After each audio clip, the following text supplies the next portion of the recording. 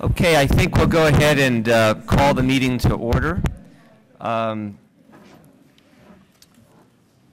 Ed is going to be chairing the meeting, so I'm going to go ahead and turn it over to Ed. All right. Before going on to public comment, let me just call the roll, see who's here for the membership of the Planning and Priorities Committee. So Bob Miller. Here. Myself. Matthew Jordan. Here. Katie Rodriguez. Here. Solomon Davila. Rod Foster. Here. Is Russell DiFiore here as the alternate? Lauren Aronson. Here. Gary Potts. Here. Jennifer Cooper. Here. Cheryl Storms. And, Subbing for Cheryl Storms. okay, all right. Cynthia George. He's here. He's here? Where? Yeah, went to the restroom. Okay. He's here. Ashley Jackson. Simon Fraser. Here. Chris Fennessy. Here. Bob Bell. Rick Van Pelt. Dwayne Cable. Crystal Colross. Here. Ted Young. Here. And Amy Ulmer. Here. Okay, thank you. Okay, yes, John? I'm sorry, did I miss you? John Wood? Am I still on the committee? Okay, yes, sorry. Here. Okay, thank you, sorry. Okay, so we're now going to have public comment. We're going to try to limit this to about 10 minutes today because we did have extensive public comment at last week's open forum. I do have one request from Dan Haley.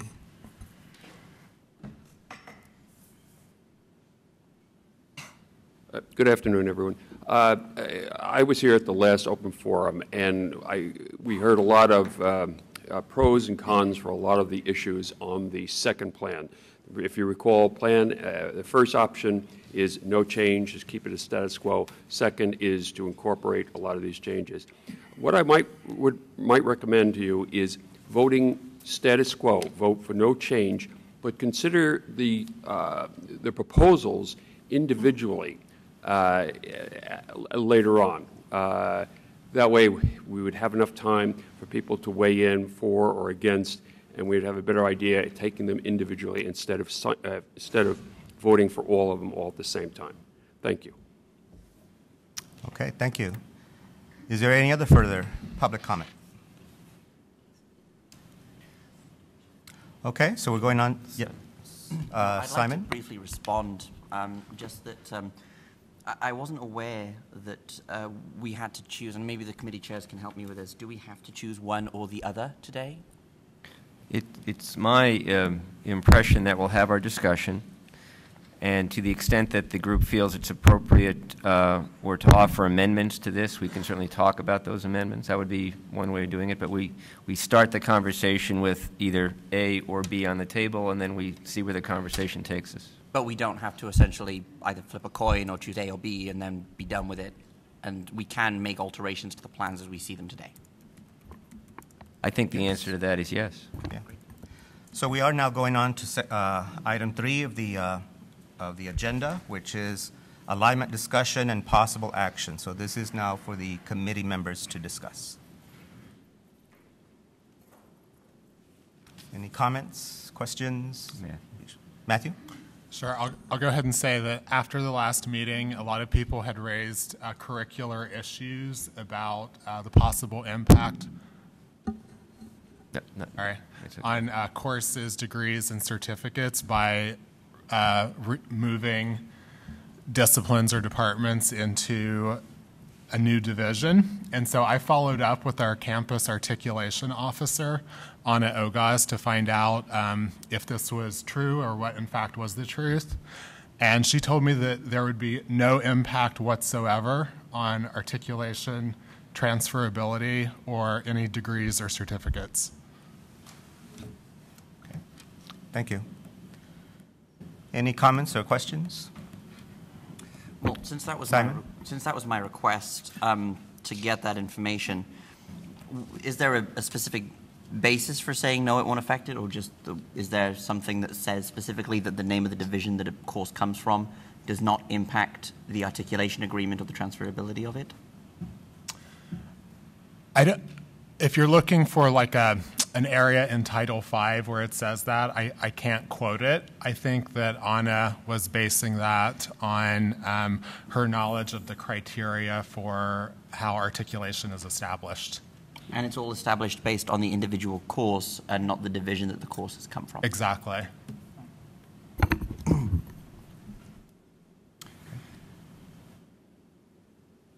Is there further discussion? Yes? Cynthia? I would like to ask, Cindy George, I'd like to ask on the second version, we have realignment of programs, individual programs, there's 5 of them. Should the status quo stay as we are pass, would it be possible for those programs, if it was deemed that it would be better for them to move to the individual areas, could that then be explored in those individual programs possibly moved, like CIS to math, if they decide that that's in their best interest, without the passage of this interim plan?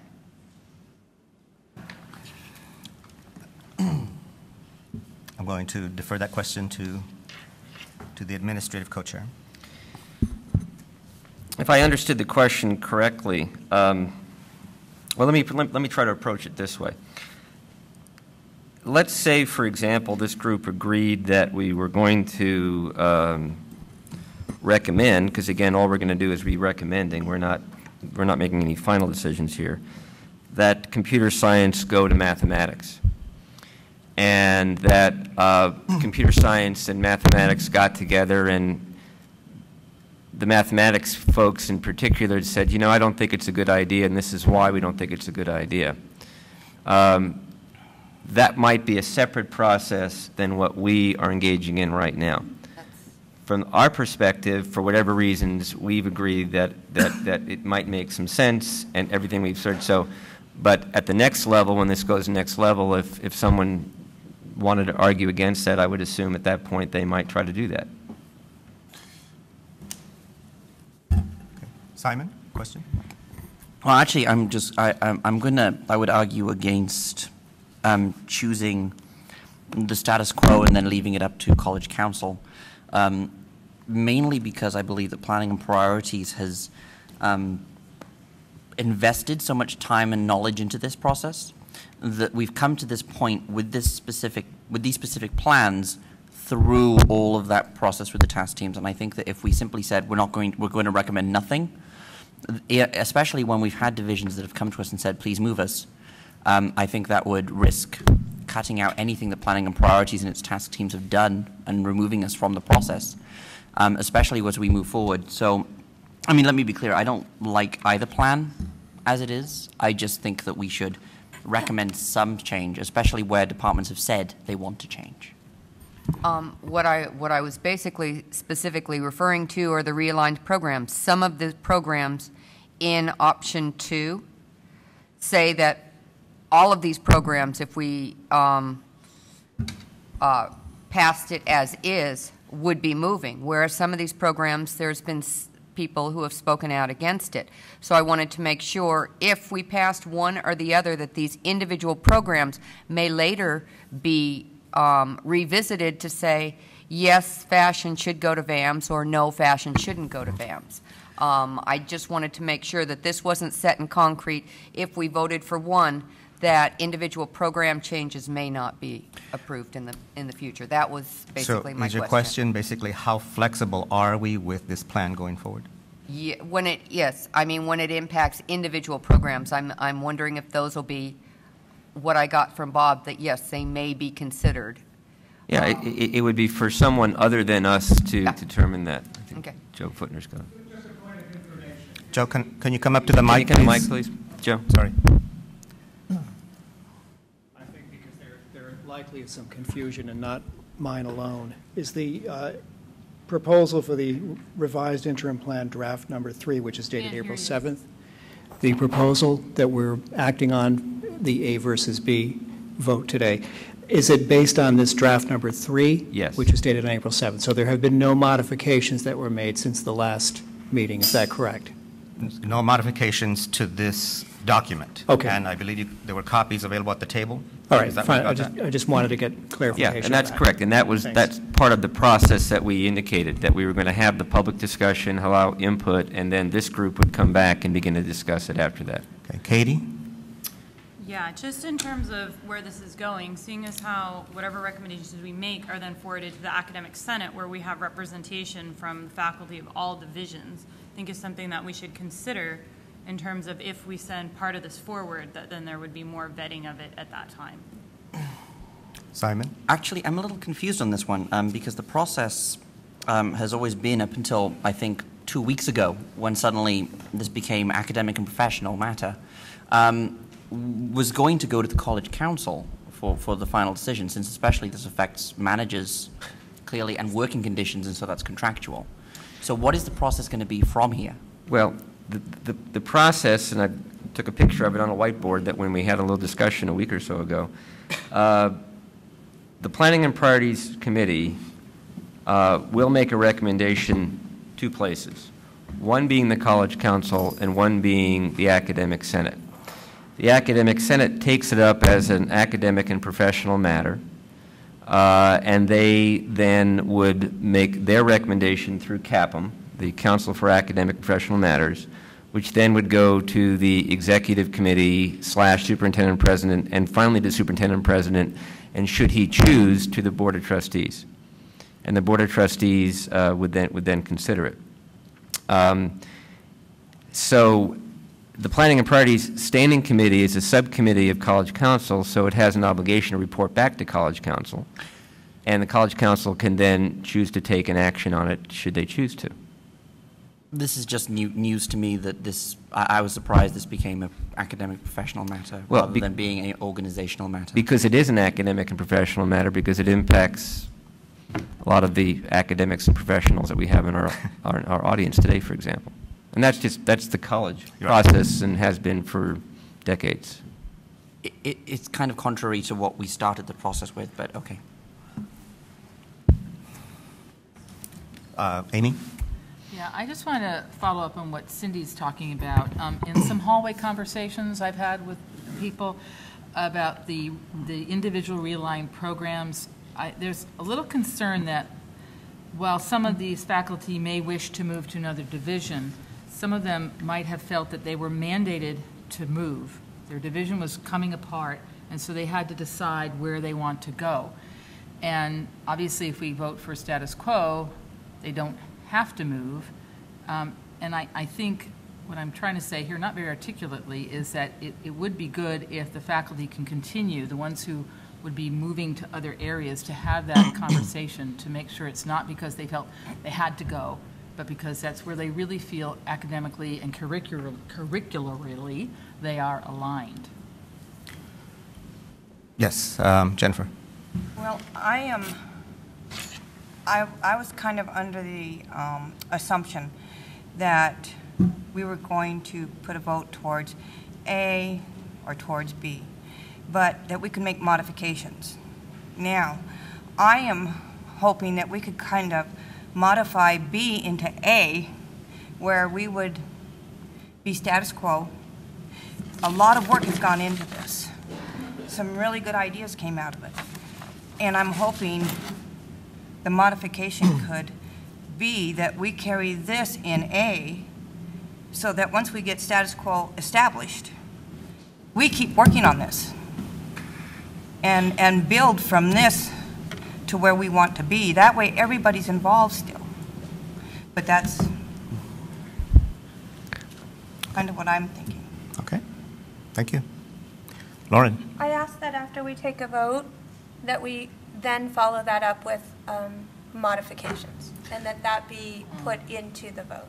Well, so if we vote A, for instance, if we vote for A, we're accepting A, and then we discuss and have on the table in our minutes modifications. Well, I think what we would do is we would take a motion, and then if there is a desire to amend that motion, it can be amended at that point. Simon? I'm going to suggest that we don't take any motions until we've actually talked about the plan a little bit more in depth, because I have a couple of suggestions I'd like to make on Plan B. The current things that we know we like are computer science and kinesiology moving. They've said that they're either fine or want to move. Architecture, fashion, and graphic communications said they do not want to move. And so my suggestion would be to put them back into E&T, into this little block. My understanding is that under business and workforce development, there are two sort of subdivisions that continue separately. I actually like that idea, and I would recommend changing the name to business and technology education or something along those lines versus workforce development, because it does sound a little weird. And I would recommend that we take that up as an amendment to a motion. Yeah. But at least the point is out there. Yeah. No, but I think personally that having this kind of discussion and taking notes as we go around, and then maybe when we get to the point of someone wanting to make a motion, we could maybe include some of these thoughts if that was the pleasure of the group. Is there fashion further currently comment? is fashion, I'm confused. Wasn't fashion under business? That's correct. But they choose to be with, Can someone come to the mic if you're going to speak, please? Someone from fashion. Okay, that's fine. Thank you. Yeah, fashion's in business right now, and that was put on the table, and they have made, they are open for discussion.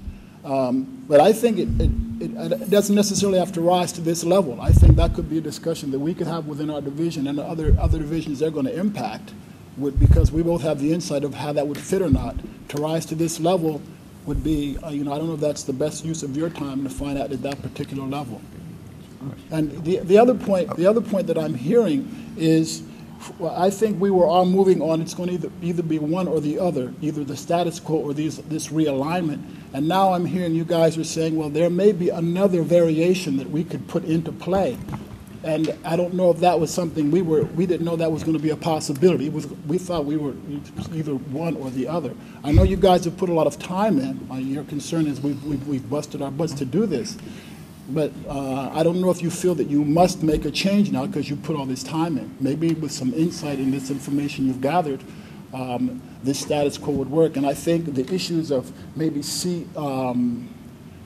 computer studies or computer science going to math, that could be a division discussion going on. That would be my position. Okay. Thank you, Darren. So let's continue the discussion among the committee. Simon? There was a question specifically on fashion, because at the last public comment forum, they said that they wanted to go wherever architecture and graphic communications went. And that was what I think we wanted to follow up on. And I think what we want to do is, if committee members have questions that people in the audience can answer, we would request respectfully that you just answer the questions and not take it further, so that we can just get the information that we need. So fashion, the question is out there. If you went to VAMS, does anybody want to voice an opinion on that from your perspective at this point? And you don't have to if you don't want to, so it's up to you. Please come to the mic if you do, please.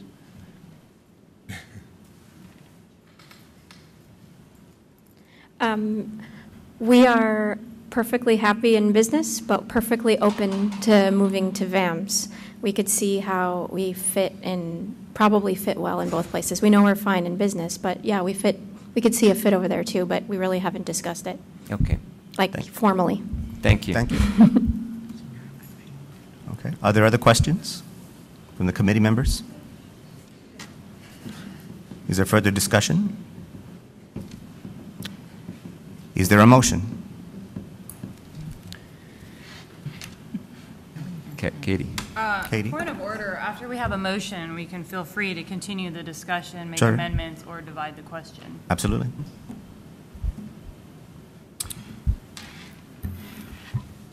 Crystal? I'll make a motion that the committee approve Plan B or number. I'll second.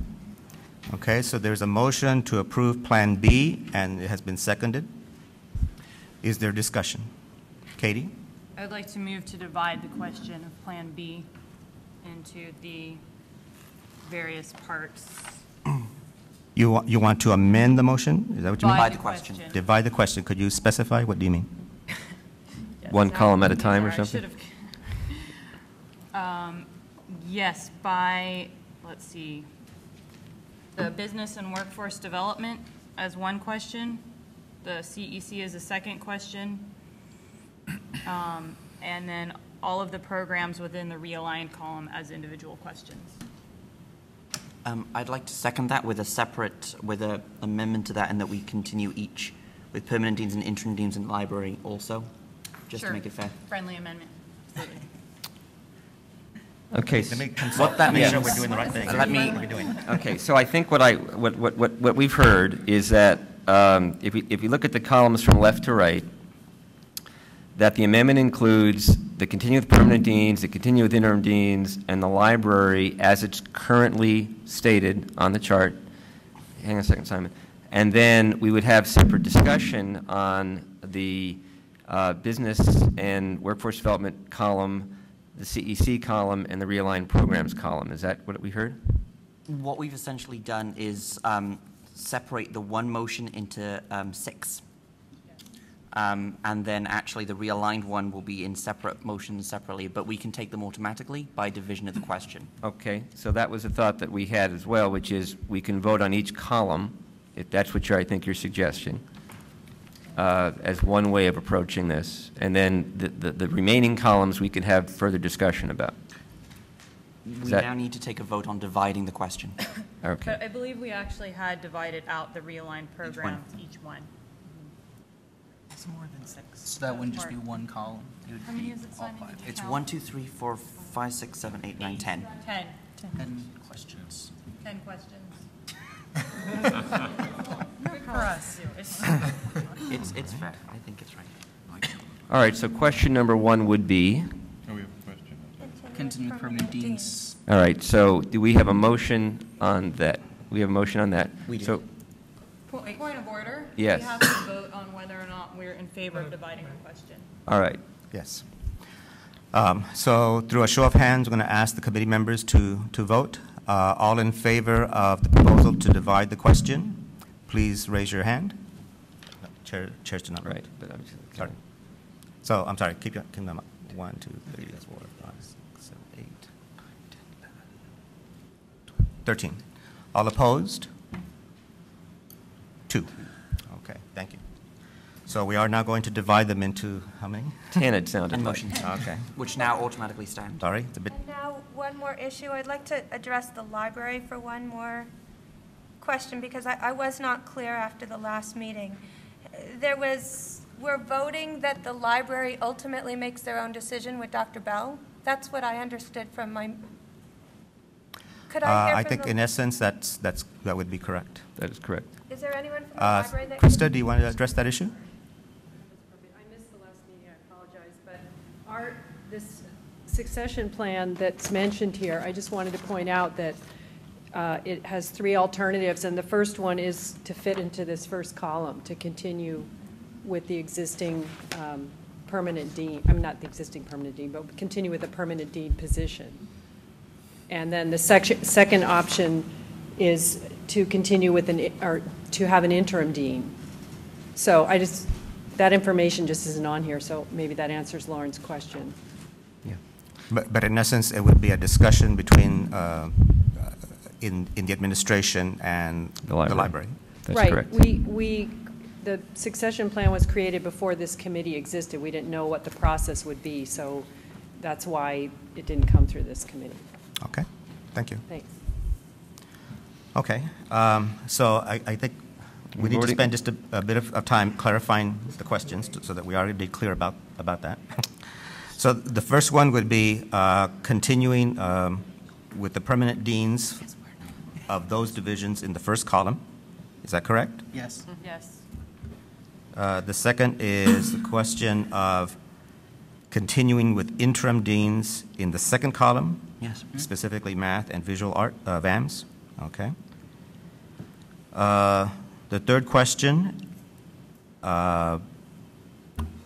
would be... You might go to the library just to take the easy ones first. All right. All right. A question on the status of the library and their succession plan. Number 4 is what? Business and workforce development. Okay, so we're going to take a vote on the creation of the business and, at least as it's presently titled, Business and Workforce Development Division. Okay. Then Question 5 is the plan for CEC. I would go to the realigned programs next, I think. Okay. On the realigned programs, that's number 5. Number 6 is CEC. on a point of order, I'm sorry. Realigned programs, we divided them into one each. Oh, okay. Sorry. Architecture Okay, to VAMS, I see. then fashion to VAMS. There's where the 10 was. I Okay, couldn't so that's figure out where where the the 10 10 were comes from. coming All right, from. okay. Gotcha. So you're asking for a vote on each separate item under the realigned programs, is that correct? Correct. I see. Okay, all right, all right. That was the missing piece in my mind. Thank you. And then finally then, a vote on CEC. Okay, all right, very good. Any questions about the process for the committee members? Okay, so, so at this point, I think I would entertain question? Simon? I would like to move the previous question on the motion to continue with permanent deans. Okay, so so it's been moved and seconded. Discussion. Is there discussion on the item number 1? I just, Amy? Amy? I would just point out that no one has objected to that in any of our emails. Okay. I think that should be on the record. Okay. No one has objected to that in any of the correspondence that we have received. Okay. And that is the continuing with permanent deans for the divisions listed in the first column. Okay, I'm sorry, do we have a motion? Yes. Okay, it's been seconded. I'll ask again the committee members to vote with a show of hands. All in favor of the motion, please raise your hand. 1, 2, 3, 4, 5, 6, 7, 8, 9, 10, 11, 12, 13, 14, 15. All opposed? Okay, so it's unanimous. Abstentions. Abstentions too.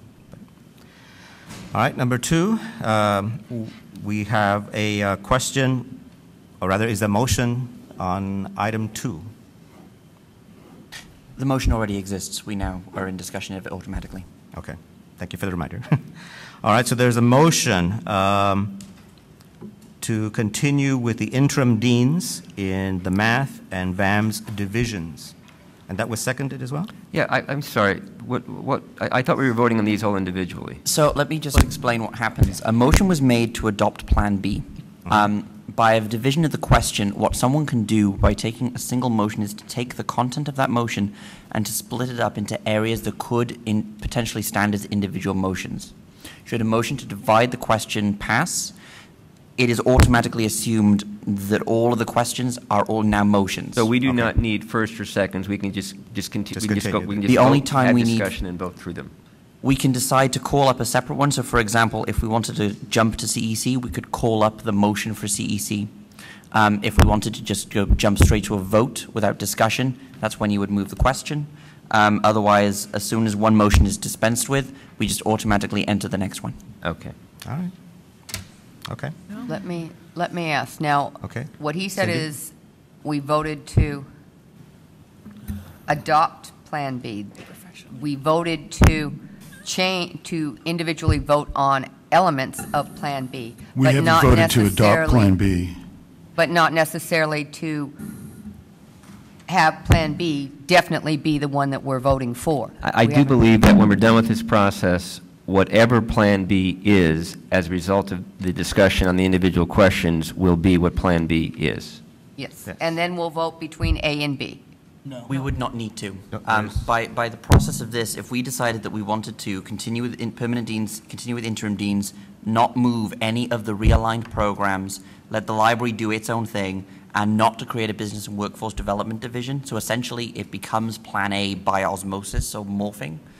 But then that is the plan that we forward. We don't actually forward this thing or the other plan. We forward whatever bits of the plans we like and whatever bits we don't like.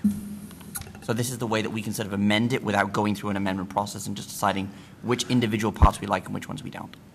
Cindy, does that clarify? The problem with that approach is that we never get to consider option A. Well, my suggestion would be that if we consider option A, so far the options that we've continued, I believe, are option A.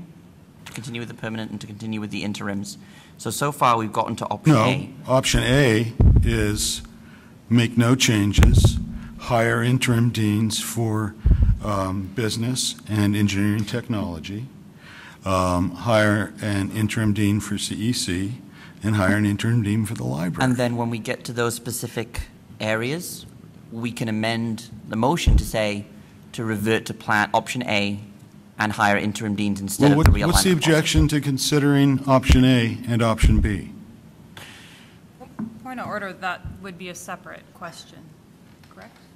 Yes, it would. We can. What we I think can we've got this motion on the table we've got to deal with, right? Yeah, at this point, we do. There are ways to simply say that this is the way that we can decide for specific areas where we said we liked part of the Plan B, but we didn't want it. With the rest of it, we still have the option to discuss. And I will point out we haven't actually discussed anything yet. Right. We haven't gotten to business and workforce development. And if someone says here, and we strongly object to having this business workforce development division plan, and we want to hire an interim dean instead, that's something that we can choose during discussion of that particular motion. So you're saying, in essence, that if we get to column 3 and we choose not to adopt this, we are creating a de facto Plan A? Essentially, yes, because we would have voted no on this plan. Because we're just going component by E&T and component. business would simply be status quo.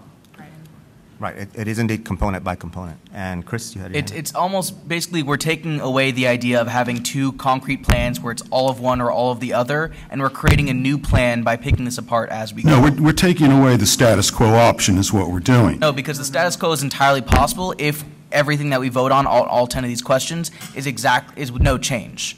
Then that's, even though we vote 10 times, as long as we vote for no change, then it's the status quo, then there's no change. I understand. So instead of saying, for example, if one of the 10, this committee felt the need to change, then this committee has that ability to change that without having to say one all-encompassing motion that would not allow for that change. Let me just say that I've read dozens of emails. I came to the hearing last week, and everything that I heard, with the exception of computer science, and apparently that meeting between computer science and math hasn't taken place yet, because there's one half of that is pro-change, and the other half hasn't been heard from yet. And otherwise, every comment I have heard has been to go forward with Plan A. And now we've taken it off the table, out of discussion. So I feel like I can't respond to the constituencies that have been coming to these meetings and have been so vocal because we've decided to take a parliamentary course that is based on only considering Plan B and rearranging it however we choose, but never bringing a vote on Plan A. And I don't think that's fair to the people that have come forward. Okay. Katie and then John. I think that we're absolutely free to vote down every piece of this if we so choose to do so. And that was part of the idea behind the motion of dividing the question. So if all we are left with is forwarding the recommendation to the Academic Senate of CS and math, the Academic Senate could then take that up at that point and everything else is gone. John? Yeah, it looks like we're taking a rather circuitous route here to decide whether we even have a Plan B. If we go through this whole thing and there are 0 changes to it, then we're going to have a big vote between Plan A and Plan A. Yep. And whoever wins, wins. So if there's even one change to this, then we have a vote between A and B. Is that correct?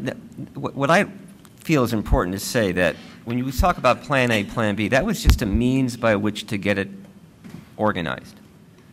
And that there was never any intent to say that A or B, and that's all you can do with it. All it was, all that interim plan proposal draft number 3 indicates is a way to put something on paper for this committee to consider after we had the public input. So, as far as I'm concerned, if we get through this whole process, with this so-called Plan B, and however it ends up being changed or modified or whatever, and someone wants to put a motion on the table, I still want to go back to Plan A, do it. And the committee can then make its votes on that. In other words, I would not want this to get to such a point that it comes down to parliamentary this or parliamentary that, because the next thing you know, we have a much bigger issue on our hands. We've had a very open process. It started back in October. We've been through this, through task teams and what have you. And I would not want it to come down to some parliamentary something or other in order to, for the issue. That's just my personal opinion. Simon. I'd like to call up the question on business and workforce development so we can discuss what we want to do with business and workforce development.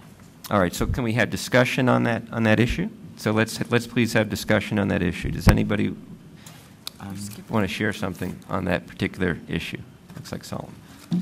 Chris and Solomon. Chris and Solomon. Okay. I personally, obviously the feedback that we've gotten is entirely against this idea of combining the two of them. And I think that while maybe with a lot more work and a lot more discussion, there could be an eventual plan that would really work, right now we don't have that. And I think that especially since it's an interim plan until an eventual alignment happens, for the students who are going to be taking classes in these areas, I don't want them for this year to be having classes in a business section, and the next year be in the business and workforce development section, and the year after that be in an entirely new section. I think that this is far too great a change, and it's not well prepared enough for it to be really lasting for me to support the idea of what's being proposed. Solomon? Sure. With regards to the Business and Workforce Development Division, and this is where I'm going to bank on Cindy to back me up on some of this stuff that I vaguely know. My understanding is that through the Chancellor's Office and through VITIA funding and much of what happens through CTE, it's actually divided quite a bit here at PCC, where a lot of the funding and a lot of the appropriation for the funding to put students into workforce development type of certificates and supporting of those outcomes. It makes just prudent sense to have someone be able to appropriate those objectives of that particular office directly to the programs. There is a lot of overlap what happens towards developing these programs over at LODL, over at the Chancellor's Office, which are actually the same across every single discipline. Somebody that knows a little bit about business doesn't need to know everything about what goes on, but actually support a program in business, as support a program in engineering technology, or support a program in any other workforce development program, no matter where they may reside. So there is an individual that typically am I correct, that would reside over the funds that come through or the supports of workforce development type of programs that should, in essence, works out of the CTE office as is. Is that correct? Right now, the vice presidents and people who work in the CTE offices, along with the deans, have done their input on the different programs in past years. By looking at business and workforce development, we're assuming, this kind of assumes that all of the CTE programs, which used to be called VOC-Ed for those who aren't familiar with them, are under business and engineering. Actually, we have a large amount of CTE programs, certificate programs, under the VAMS. We have one under social sciences. We have several under natural sciences, and we have a large amount under health sciences. So you could have a director or a head of CTE without that person being over these two divisions directly. I think it's important to remind the committee that the concept behind a business and technical education or technology education or workforce development division was to have a dean who would have responsibility over the CTE office, the business division, and elements of engineering and technology that were business or technology related in order to get to the synergies that you're, I think, referencing, Solomon. The further idea was to provide a second management position, a director of CTE and blank, that would work with that dean in order to provide two managers in order to bring these to work with those those areas that were within the current business division and the current E&T division, except for those elements that are being talked about separately in the realigned programs column. So that was the idea, to consolidate responsibilities, what have you. Currently, our CTE program is very disparate, is very decentralized, and is not potentially coordinated in the manner that is as effective or efficient as it could be. So part of column 3 was to try and address some of those issues given our current management structure. And so, okay, thank you for bringing that up. I wanted to have that discussion. And the second thing that I would just bring to light is that much of the opinions that were brought up to this committee, I felt like there was very little distinction on 3 real fundamental objectives that we are here as hired as faculty. One is a budgetary reality. I understand that potentially 4 individuals are being consolidated to 2, and I understand that. But it's a reporting structure primarily from what I can see, and it is bringing common institutional synergistic activities that would undertake that particular office. And the separate thing would be an HR discipline qualification, something that deals with credentials of an individual, what they can teach and what they cannot teach. I don't expect to be teaching an accounting class, for example, if I'm going to be in this new division. But that's a HR issue. It's not at all a program issue. It's not at all a reporting issue. It's an HR issue. And this third thing would be essentially what hasn't really been discussed in this particular committee is the second presentation that was done by Joy Britton with the idea of the different methodologies for which we're going to be exercising our programs through pathways or through faculty chairs and et cetera, which really is where the primary work that most faculty will be undertaking, not necessarily the reporting structure that I see here in this particular.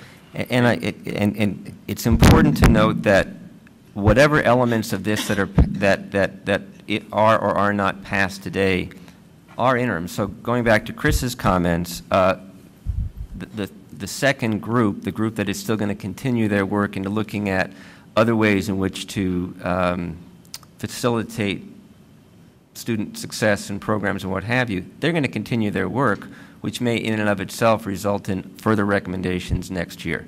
For now, we're looking about what can we do to move forward effective next July 1st. I have a question for Cindy, actually. If we take away the idea that E&T, or what is now under the E&T block is sort of separate here, away from the sort of the traditional business programs, is there a benefit to having them all clumped like that together? I don't think I quite understand what you're asking. My opinion is this: is it makes it look like the majority of CTE programs are only in these 2 areas, whereas there are multiple programs in the health sciences, as many as are in the ENT program in health sciences that are CTE programs. This makes it look like CTE is primarily in these 2 areas, and I don't think it is. Do you think then, as a follow-up, that CTE should be more consolidated than it is, or more spread out than it is, or? I don't think CTE should be under a division. I mean, having a manager, yes, we do need some kind of cohesive head. I do not think that putting them in an area with business and engineering and technology is necessarily the way to go. Yeah, and of course, we're not talking about moving all CTE programs in. We're just talking about these in particular would be perhaps synergistically appropriate in a single division for the time being. Okay. Chris? And I think that just harkens back to the ideas that were brought up in October of, not everything has to be a vertically aligned alignment. There can be horizontal things, and this is, I think, the perfect position for that. I mean, I think the idea of a director of CTE and is possible without having to be as part of a specific division, like you said. And I think there's no reason why we can't consider that. And that's where the option B group is. They're going to pick up and continue that discussion about working more horizontally as opposed to vertically. How would the committee feel about taking away or splitting business and workforce development into business and E&T back again? Probably with deans for both, I'm guessing. And also recommending the creation of a director of CTE. Rod, and then I think Ted. Just a quick couple of comments about this whole dispersion of CTE across the curriculum. Divisions have been encouraged for a long time to create certificate programs, and it's been healthy because it's gotten people in performing arts and in VAMs, places that you wouldn't normally think of as workforce development divisions. It's gotten them to be creative and to come up with ideas that do have this vocational hook on them. And I think that would be lost in moving towards a centralized CTE management structure. We obviously need to have somebody fill the position in CTE that's been vacant for a long time. And I'd be very much in favor of that. Ted? I had a question about the academic dean positions listed here. On the other columns, we have permanent dean, interim dean, and here we don't specify that. And Bob made a comment 2 meetings ago about the need to have some kind of a permanent hire, and it makes sense that if you're going through a process of hiring a dean, you're not going to hire somebody, go through all that for a 1-year period of time or something. But I don't see it specified here. I don't see it clear. A couple of meetings ago and in 3-4 meetings in previous discussions, the idea is that we would hire a dean who would have responsibility for CTE, the CTE office. At the same time, if we went ahead with this or some variation of the business and workforce development concept, she or he would have responsibilities for those areas as well. So we'd have a permanent dean that we hired that at minimum would take on the CTE office, plus, at least in the interim, this or some type of structure like this. Now, as the second part of what we do as a group, the one that Joy is heading and others are heading, the Plan B group, if in that process changes were recommended and everybody agreed to those changes, then that person's responsibilities would morph into something else. Whether it be less responsibility, more responsibility, different responsibility, we don't know. But initially, that this would be a permanent position that would take over at minimum the CTE office and anything else that it was determined that person would be responsible for. That's why it says academic dean, because it would be an academic dean with the assumption whether they're just the CTE dean or have more responsibilities in terms of working with faculty, they are an academic dean as opposed to a support dean. I was wondering, what is the advantage of having any interim deans at all? What is the advantage? Is it a budgetary question mark? Is that the reason we continue to have interim deans? I think it's because they're interims now. I don't think there's, I think if this body decided that it wanted to recommend that those interim dean positions be flown as permanent dean positions at this point for math and VAMs, I assume the group could make that recommendation if that's what they wanted to do. That's my recommendation, but I still wonder what is the advantage of not doing that? What is the advantage of an interim dean? Seems like it's a problem. I think the whole idea was we were supposed to come up with a plan for next year, period. Right. While the college comes together with some kind of consensus, how, I don't know, on a realignment. And Bob just alluded to Joy Britton's plan. It's not her plan, but she presented the group, right? Yeah. Where faculty would choose their own cohorts and then their own dean, which would throw all of this pretty much out the window to a certain extent, except that there have to be deans somewhere. So I think the idea was to keep the college functioning, the areas functioning under academic deans, whether they're permanent or interim, until there's some type of major realignment, although I don't know if that will actually happen. So then the permanent deans become interim deans too. We're always interim. We're on a one-year contract. As are you, John. I might want to know. The more I talk. Yeah, only kidding. A little levity there. Well, I'd like to just throw one more piece in this. I'm sorry, Cindy. Okay. You know, if we're throwing everything on the table, then I would like to ask that the library be moved to the continuous interim deans as well.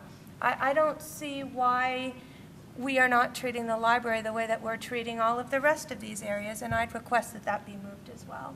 Okay. May I suggest that we sort of table that and continue the discussion we'll get to that one on this column? Keep that in mind. Cindy?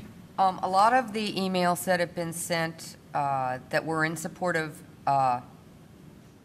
A were because they felt business and engineering and technology felt that they were losing the viewpoint of their own individual deans.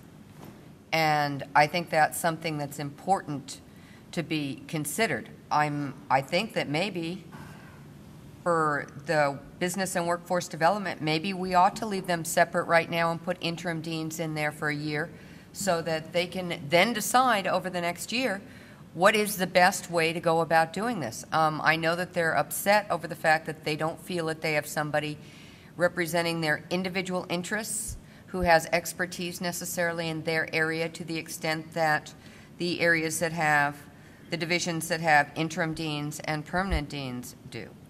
And I think that's where a lot of the criticism has come, that business says they should be represented by somebody, a dean, whether it's interim or permanent, that understands their business programs, and the same with engineering and technology. Well, then I'd like to pose a question. For those of you who participated in the task teams, the idea of creating this new business and workforce development division was based on what reasoning then? Was it not based on the reasoning of de-siloing? We've had that discussion going on in this campus for quite some time now. Office is not determined by HR, it's determined by the Chancellor's office. So if you're in the accounting division, but your degree is in English, you don't get to teach accounting. So there's never an issue here about who gets to teach what, just because you're in this one particular area. Correct.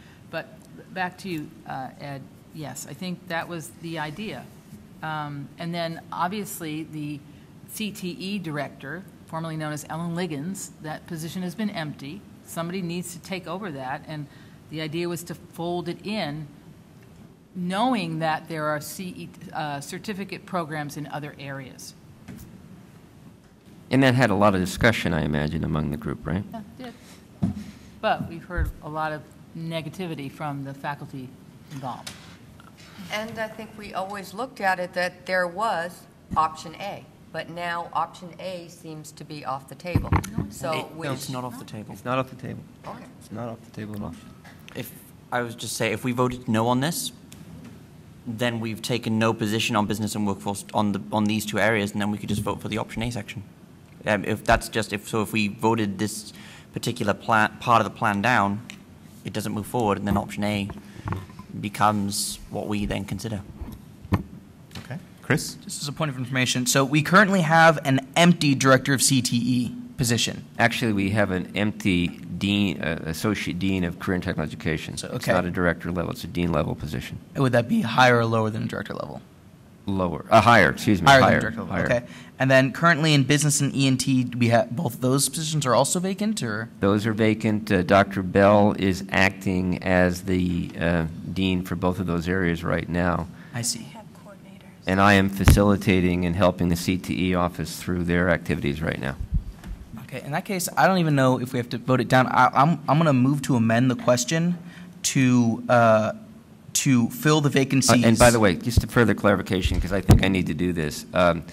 Daryl Taylor this semester was a coordinator for business and has been acting to the extent that he can, assisting Dr. Bell with the operation of the business division. He's done a good job at that. And Coleman Griffith, I don't know if Coleman's in the room, has been doing the same for ENT. So the faculty have been paid stipends in order to provide some level of assistance to Dr. Bell in order for them to do what they need to do. Is that correct, Daryl? Well, I'm getting released. I got a winter stipend, but I'm just getting release time. So Right. What percentage release time are you getting right now? 100%. So it's 100% release time. So the position has been provided to do that. Stipend was for winter. Thank you for that clarification. So if I could continue my, I'm going to move to amend the question to basically strike this column and instead say that we will fill the vacant positions of the vice dean or assistant dean of CTE, the dean of business, and the dean of E&T.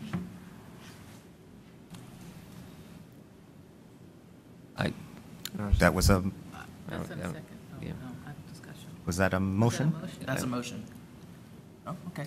Before someone says second, is that basically the Plan A option? Yes. Equivalent. I'll second it. Okay.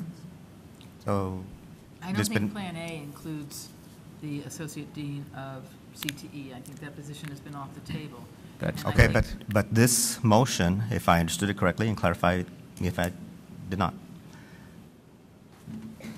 Your motion is to continue with business and E&T as their own separate divisions? Yes. Filling those two division dean positions, and also filling the CTE dean position. Is that correct? Yes. Okay, was that seconded? Yes. Is there discussion? I'm wondering where can we throw the library in there too? That's a separate question. That would be a Separate separate, question that would of be a the separate 10. issue. And are we, So in essence, we're going back to Plan A, but requesting deans as opposed to a faculty member being asked to be a coordinator. Matt. and Matt? is that filling them with interim or permanent positions? Is that need to be specified? I mean, as far as from what I understand, the reason that it says permanent and interim on this is because that's what we currently have. But regardless, there's still a dean.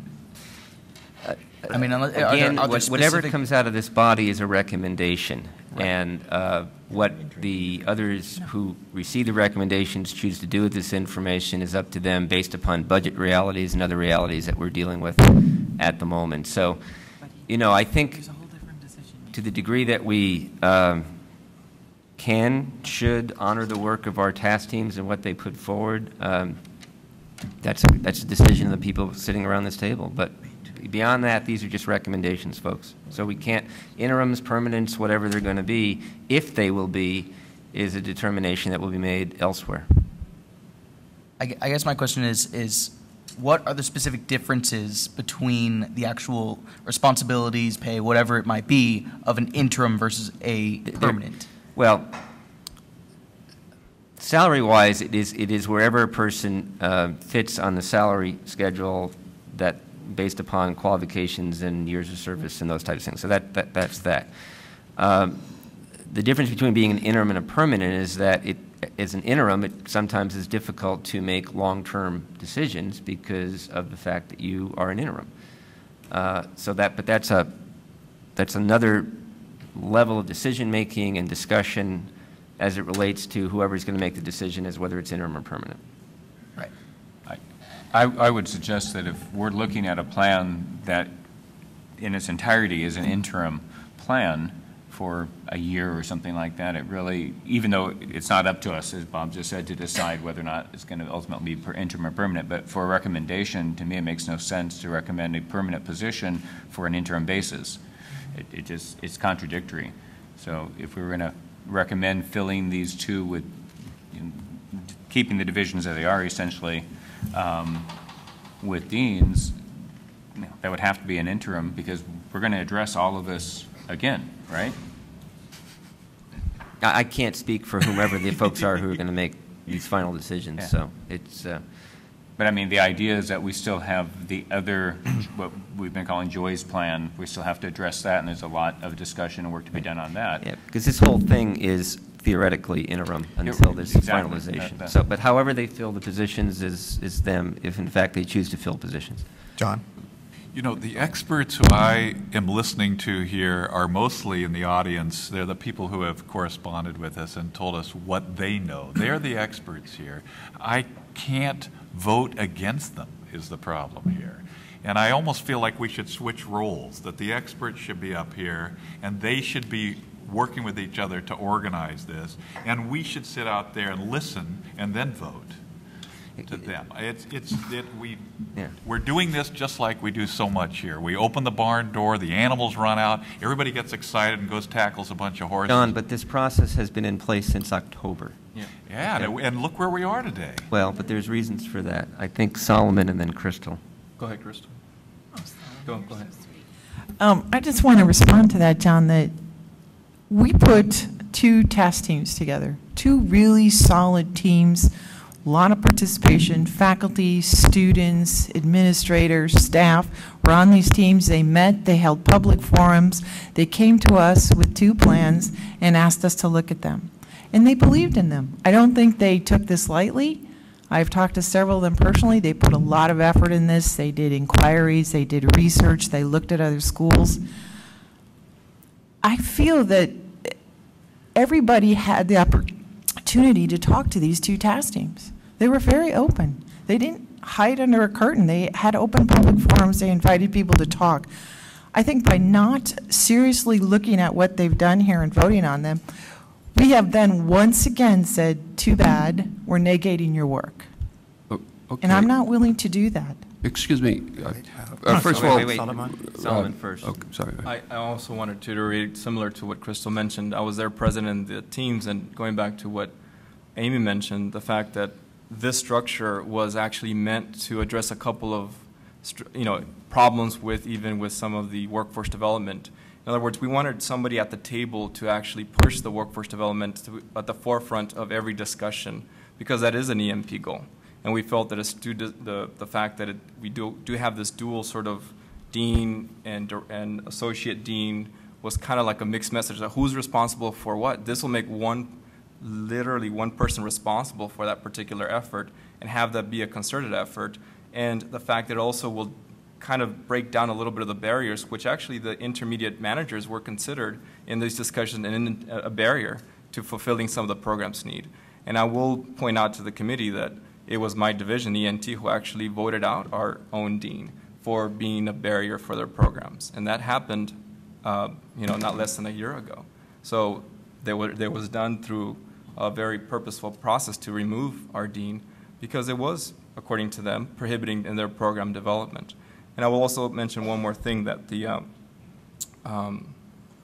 process was quite open, and in our division meetings, I would say the opposite, John, that what you are hearing is definitely a voice, but there was, in our division, much more people who were indifferent or did not vote for this particular plan. I mean, in other words, they actually weren't in support for this particular plan, because to them they were indifferent. It was like, it's not going to affect our program, it's not going to affect our teaching, let's go forward, we need a boss, and that was it.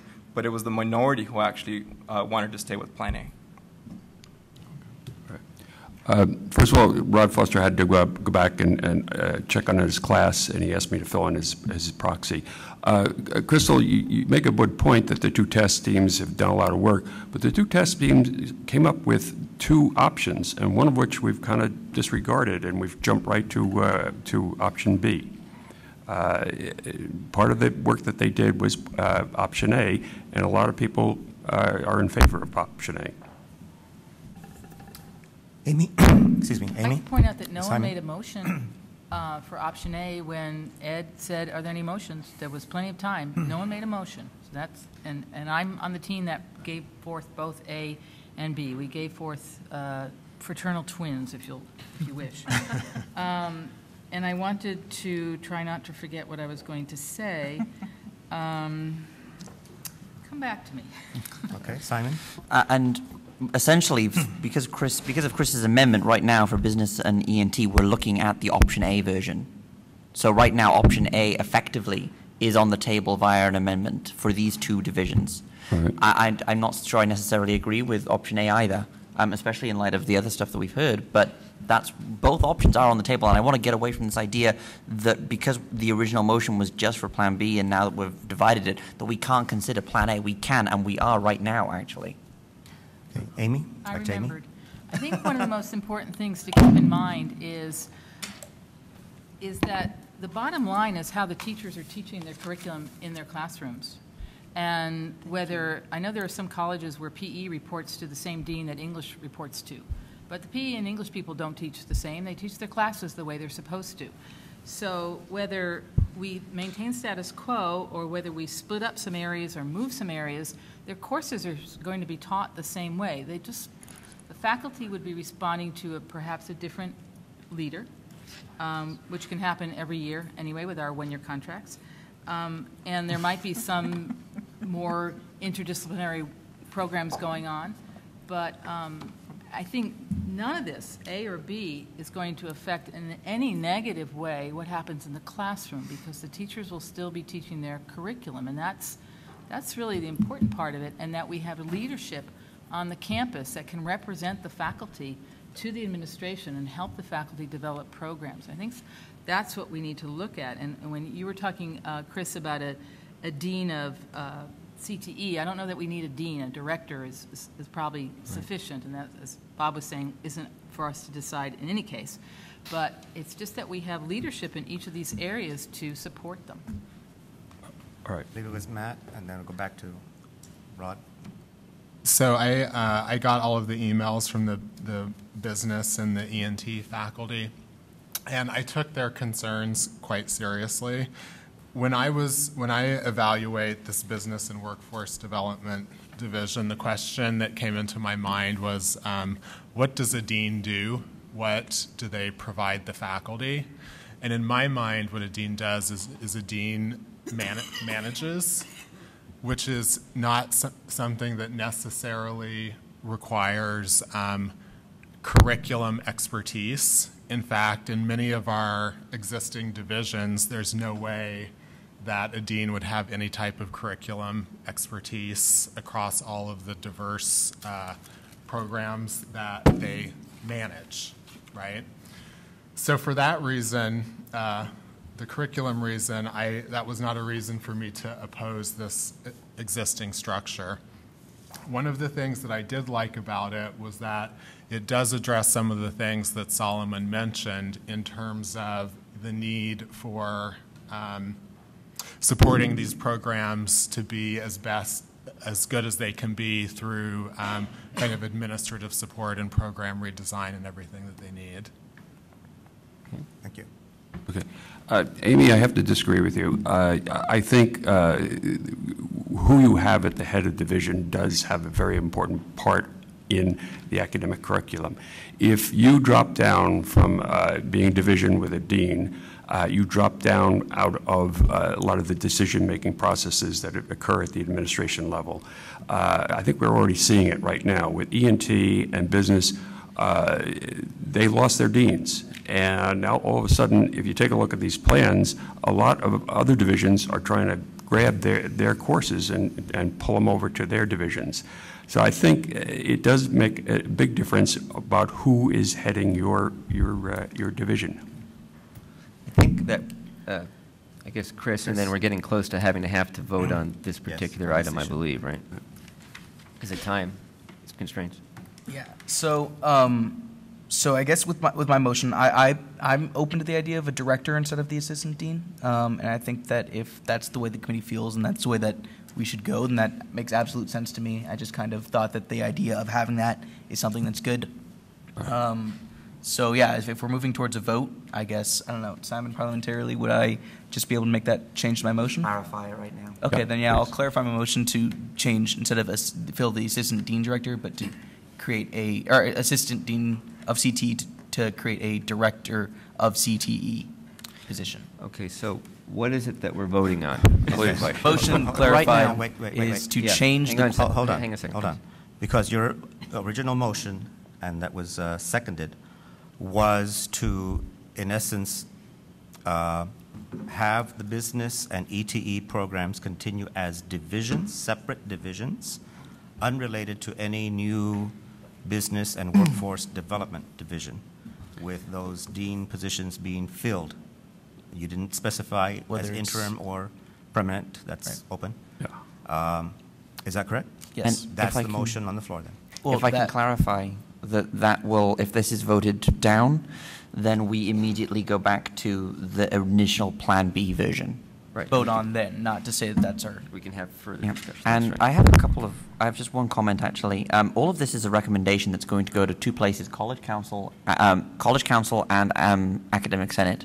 The suggestion at College Council would be that now that we've got whatever plan or recommended plan that we have, is that the parties involved come together, develop a feasibility study, which they then present to the Academic Senate and the College Council. I think that why that hasn't happened yet is because this group hasn't made any recommendation yet.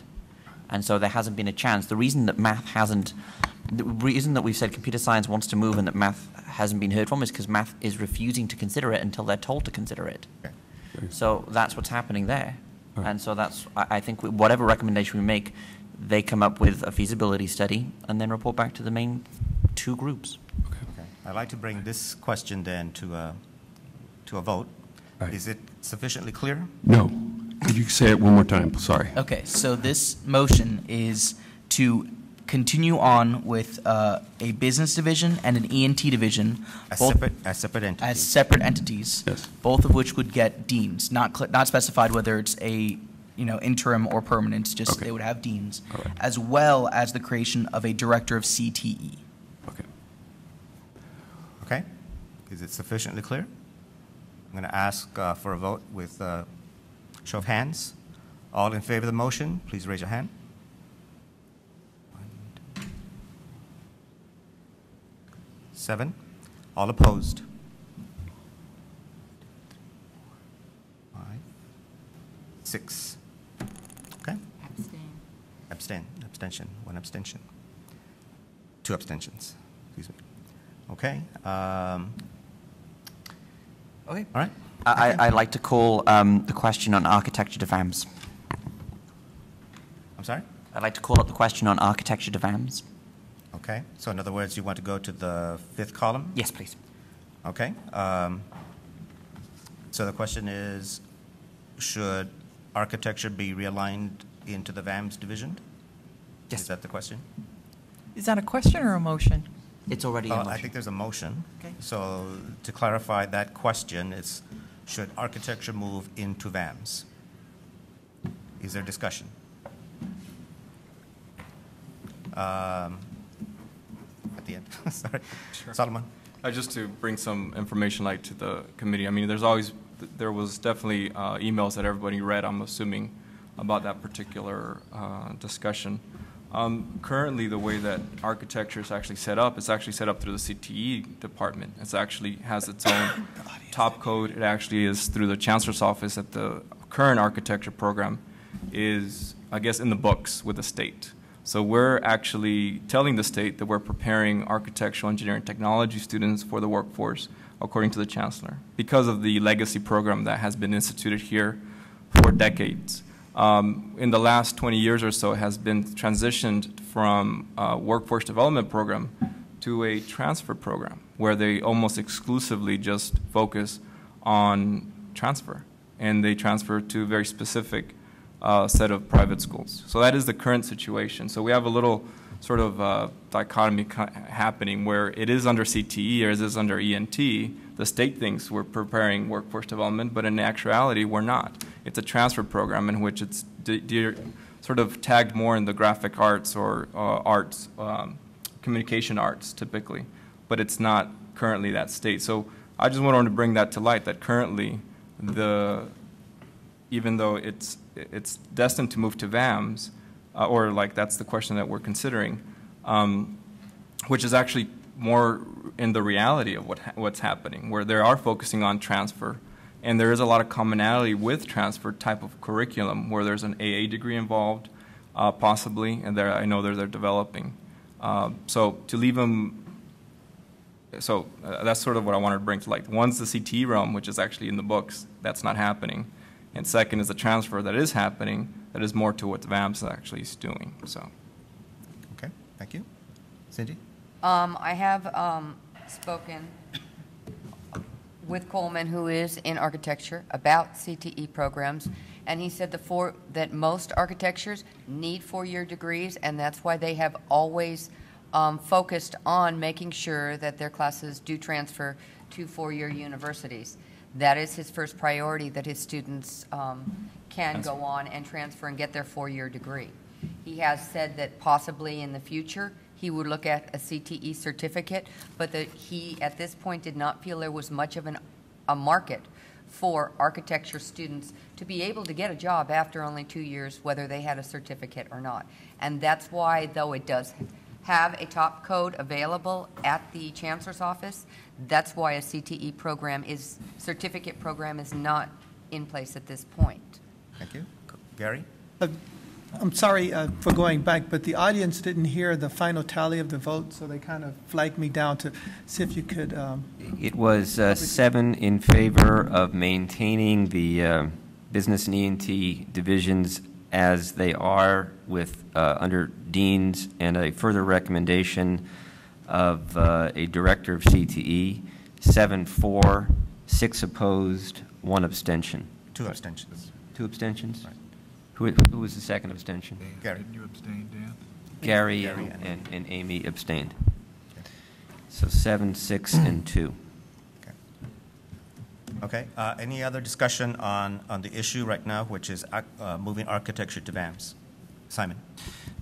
I'm confused as to whether Cindy and Solomon's comments were in favor or against moving architecture to VAMS. No, that's just information in terms of, so you guys understand that the nature of the architecture program is sort of, you know, it could. In other words, it's not really a CTE program, is what I heard you say. Correct. That's what I'm trying to make sure program. you guys understand. That it's not It's more of a transfer program, That's even what I though heard. it's labeled under the CTE. And I further had that it's not the intention of at least one architecture faculty member to develop a CTE certificate, because it doesn't seem to be a market for architects who have certificates, or whatever type of student ends up with a certificate in architecture. Correct. But then doesn't Coleman Griffith, who also said that, also oppose the move? I'm not sure. I believe that he wants to stay where he is, but I will not speak for him because But again, I think in his emails he was, but. But a lot of this yeah. boils down to personalities, folks. Yeah. So, you just Yeah. have to accept And that. No, I would say that you really should, I would advocate that you should vote on the basis of the pedagogical issues, not the personalities involved. Yeah. My comments were not meant to sway you one way or the other as to whether it should move or not. It was just further information on the program itself. Thank you. Can we call the vote? Any other? Okay. So let's call the vote on this question, architecture to VAMS. So with a show of hands again, all in favor? Just raise your hand. 1, 2, 7, 8, 9. All opposed? 1, 2, 3. Okay, thank you. Abstentions? 3. Okay. All right. Okay. All right, the next question on that same column is the fashion program to VAMS. Should we move the fashion program to VAMS? Is there discussion? Katie? I would just remind the committee that fashion did say specifically they wanted to stay with architecture wherever they went. Thank you. Matt? Correct me if I'm wrong, but I believe the comment at the beginning was that fashion wanted to stay with architecture wherever they ended up moving or not moving. And graphic comms, though. Thank you. Both of them. Matt? I should also say that I visited a faculty member who spoke today following the last meeting when they said that, to get further clarification, because I have a personal relationship with the fashion faculty. And I tried desperately to get them to pin them down on where they wanted to be. And they were very open. They said quite clearly, we're just waiting how things fall out. We're happy here, but we could also see being happy in VAMS. So to me, that kind of negated the comment they had made previously. Not that that provides people clarity. Quite the opposite. All right, thank you. Anything else on this issue, moving fashion to VAMS? Chris? So does fashion have the same issue that architecture does, where they're really trying to focus on a 4-year degree, or are they much more centered for CTE, which is what it seems like, right? They do have CTE certificates in place, and they have been working to keep them up updated. And they do receive SATEA funds on a somewhat irregular basis. Crystal, then Matt. I'd like to say, though, that I see a lot more pedagogical alignment with VAMS than I do with business progression, particularly in the areas of design. Matt? And I would say that's one of several programs at the college that does both. They're transferring students and they're also completing certificates. Okay. Any further discussion about moving fashion to VAMS? I wonder why we keep bringing up this CTE element. Is it because if you're more closely aligned with CTE, then you should belong in E&T as opposed to VAMS? Is there some reason we're bringing that up each time? Is one division more closely aligned with CTE? That's a great question. I think. Good question. I think the assumption is that business would have a stronger relationship with CTE, even though I think you make a good point that that's not necessarily true. Any further discussion? Simon? No, I guess it sort of comes down to, this is the same argument that graphics communication has been making in its emails, where graphic design is more making a statement through art, graphic communications is printing something onto something. And I suppose, does most of our, I'm not very familiar with the graphic programs, I'm sorry, I'm a math major. Does the fashion program in general, if anyone here knows, focus more on fashion as an art and a statement, like walking the runway and doing some crazy thing, or is it more packaging material and packaging clothes for consumers and for, general consumption? No, they do everything from design to, cutting, measuring, and making patterns and fabricating the patterns in a CAD program and coming up with their own design elements. They do have a very nice continuum from a CT certificate all the way to transfer. So it's both. Correct. Okay, should we go ahead and vote on this one? I'll say one more thing, which is that that kind of hybrid program that does transfer in CTE, there are several programs like that in VAMS, like photography, like graphic design.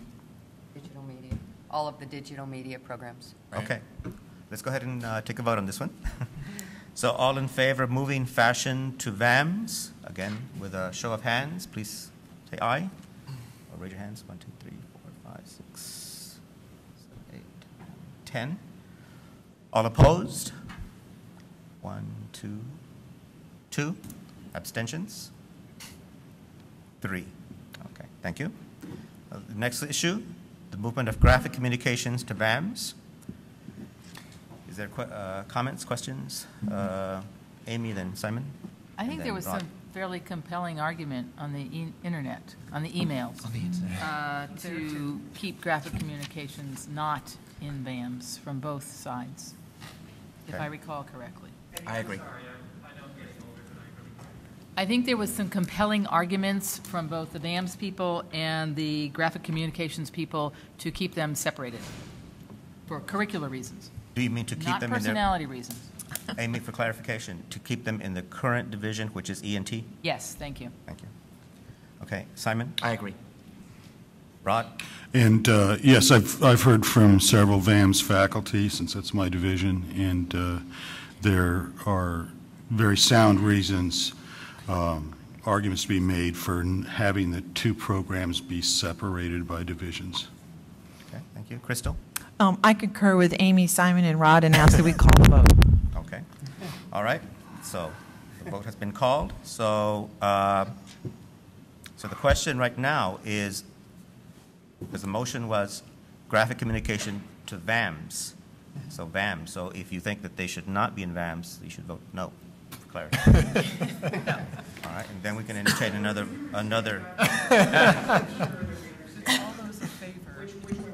This is a motion to move graphic communication to VAMS. All those in favor? Okay.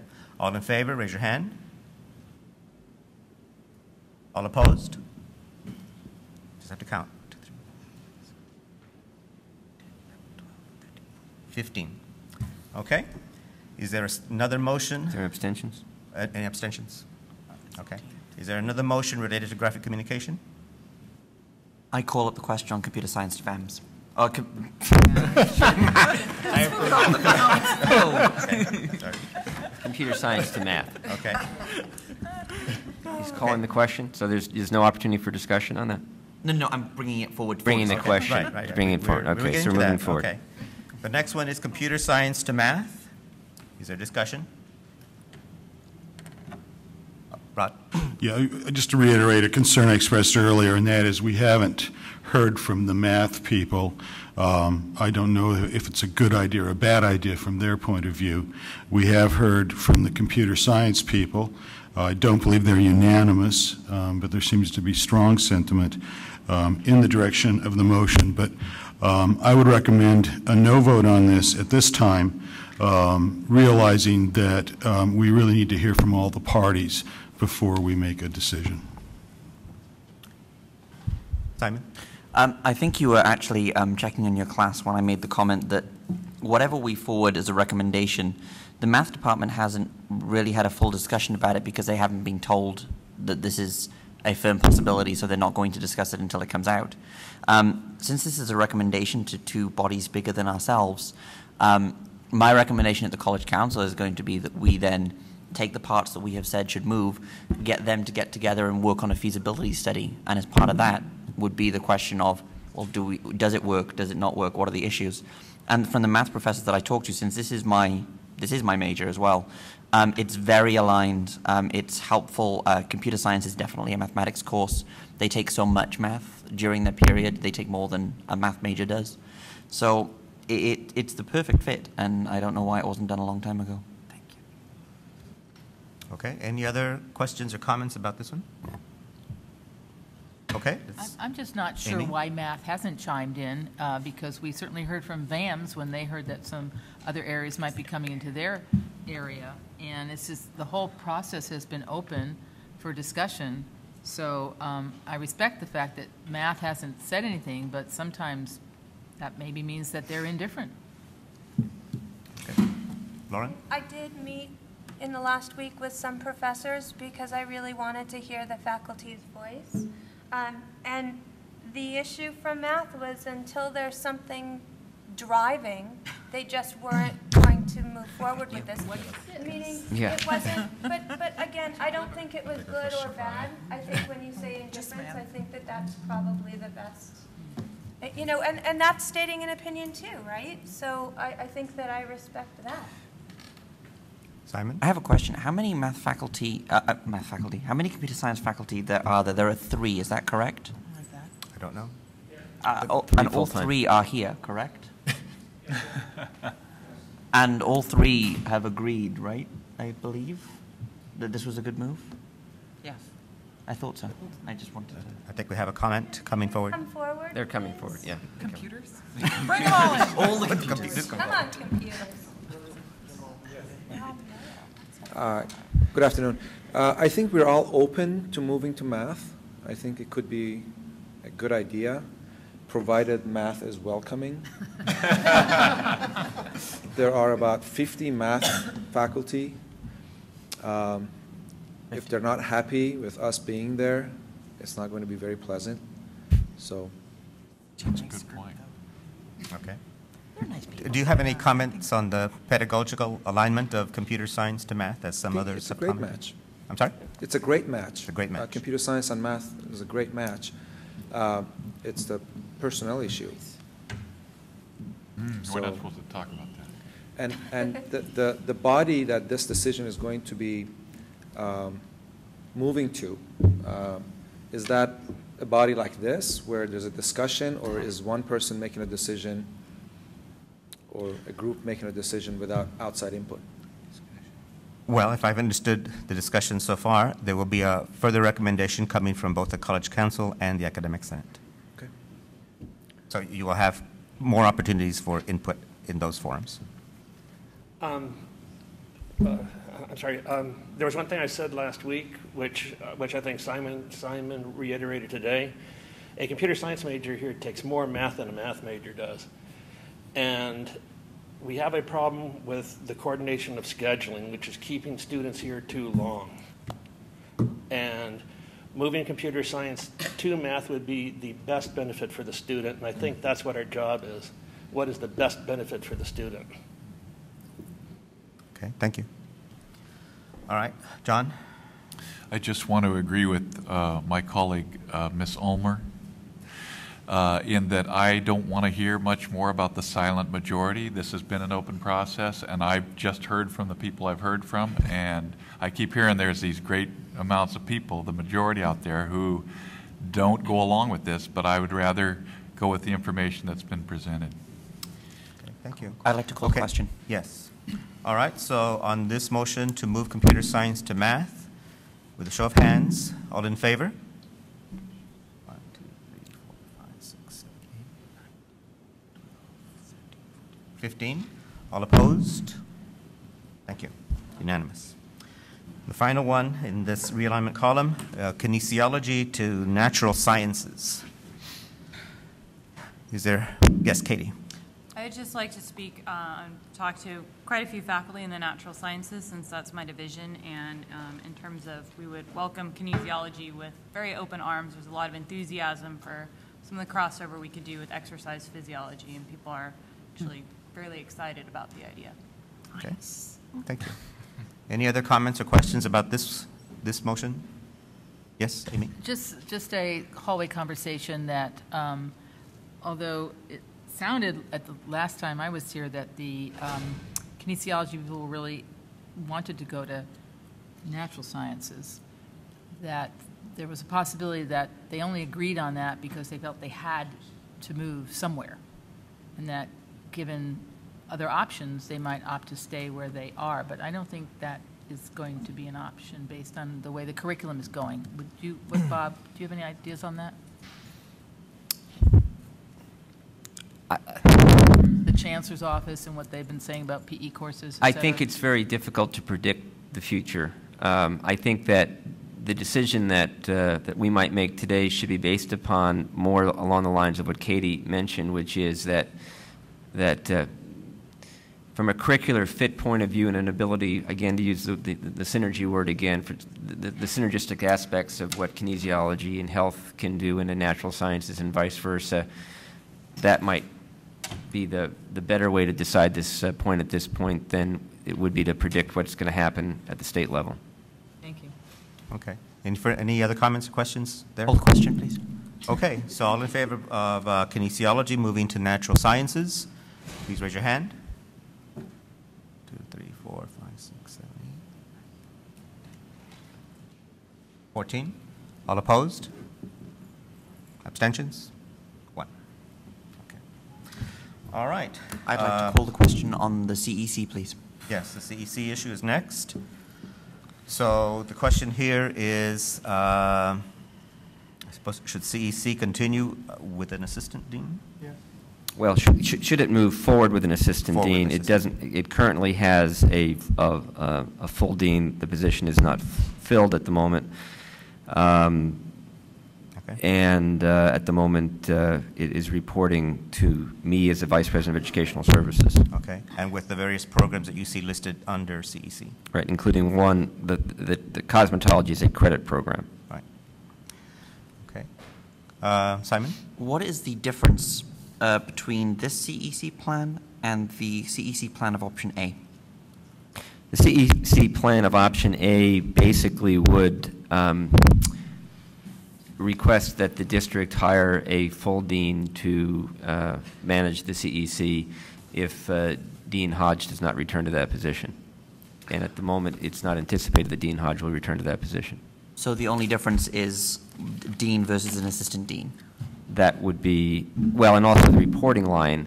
At the moment, it's reporting to the VP of Educational Services, and so if this group decided that it wanted it to report to the VP of Instruction, it could certainly make that recommendation. And with the greatest respect to Ed Services Department, I would agree. It should probably go to instruction, and given that the CEC is such a big area, I would actually recommend a full dean. I think it was Lauren, then John, and Rod. My question here's, I'm so confused. Why is there not food at this meeting? Currently. Why is there not alcohol at this meeting? That was on tape. Okay. Where are they currently reporting? Are they because Danny Hammond's was asking that they report to the VP of Instruction. Is that currently not taking place? That is currently not taking place. And that was because Dr. Bell was wearing the number of hats that he was wearing, the Dean of Business, the Dean of ENT, the Vice President of Instruction, and the Vice President of Student Services, that it was decided that there should be a little division of labor in the interim while we sort out what it is that's going to happen. Okay, so my next question is, should this then be 2 votes? One for the dean versus assistant dean, and the second, where do they report? Well, right now, there is a motion basically to affirm the language that's in that 4th column, if I'm not mistaken. But then we're going to go to John, Rod, and then we'll come back to Simon. Yeah, my understanding is the CEC has been the division that mainly presides over non-credit instruction. That's correct. And we, in the Learning Assistance Center, we have non-credit courses. So whenever I need to modify a course or propose a course, I've been going through the dean or the CEC. The CEC. So would that mean that that element of the Learning Center would then go under Ed Services too? And I don't know. Which element of the Learning Center? The CEC? The non-credit courses. Well, the whole CEC at the moment is reporting to the VP of Educational Services, but it doesn't have to continue that way. It's just, again, it was something to do in the interim while we were working through our issues and our needs. Rod? The faculty at the CEC are pretty much unanimous about wanting to have a full dean and to continue to report to the VPI. Simon?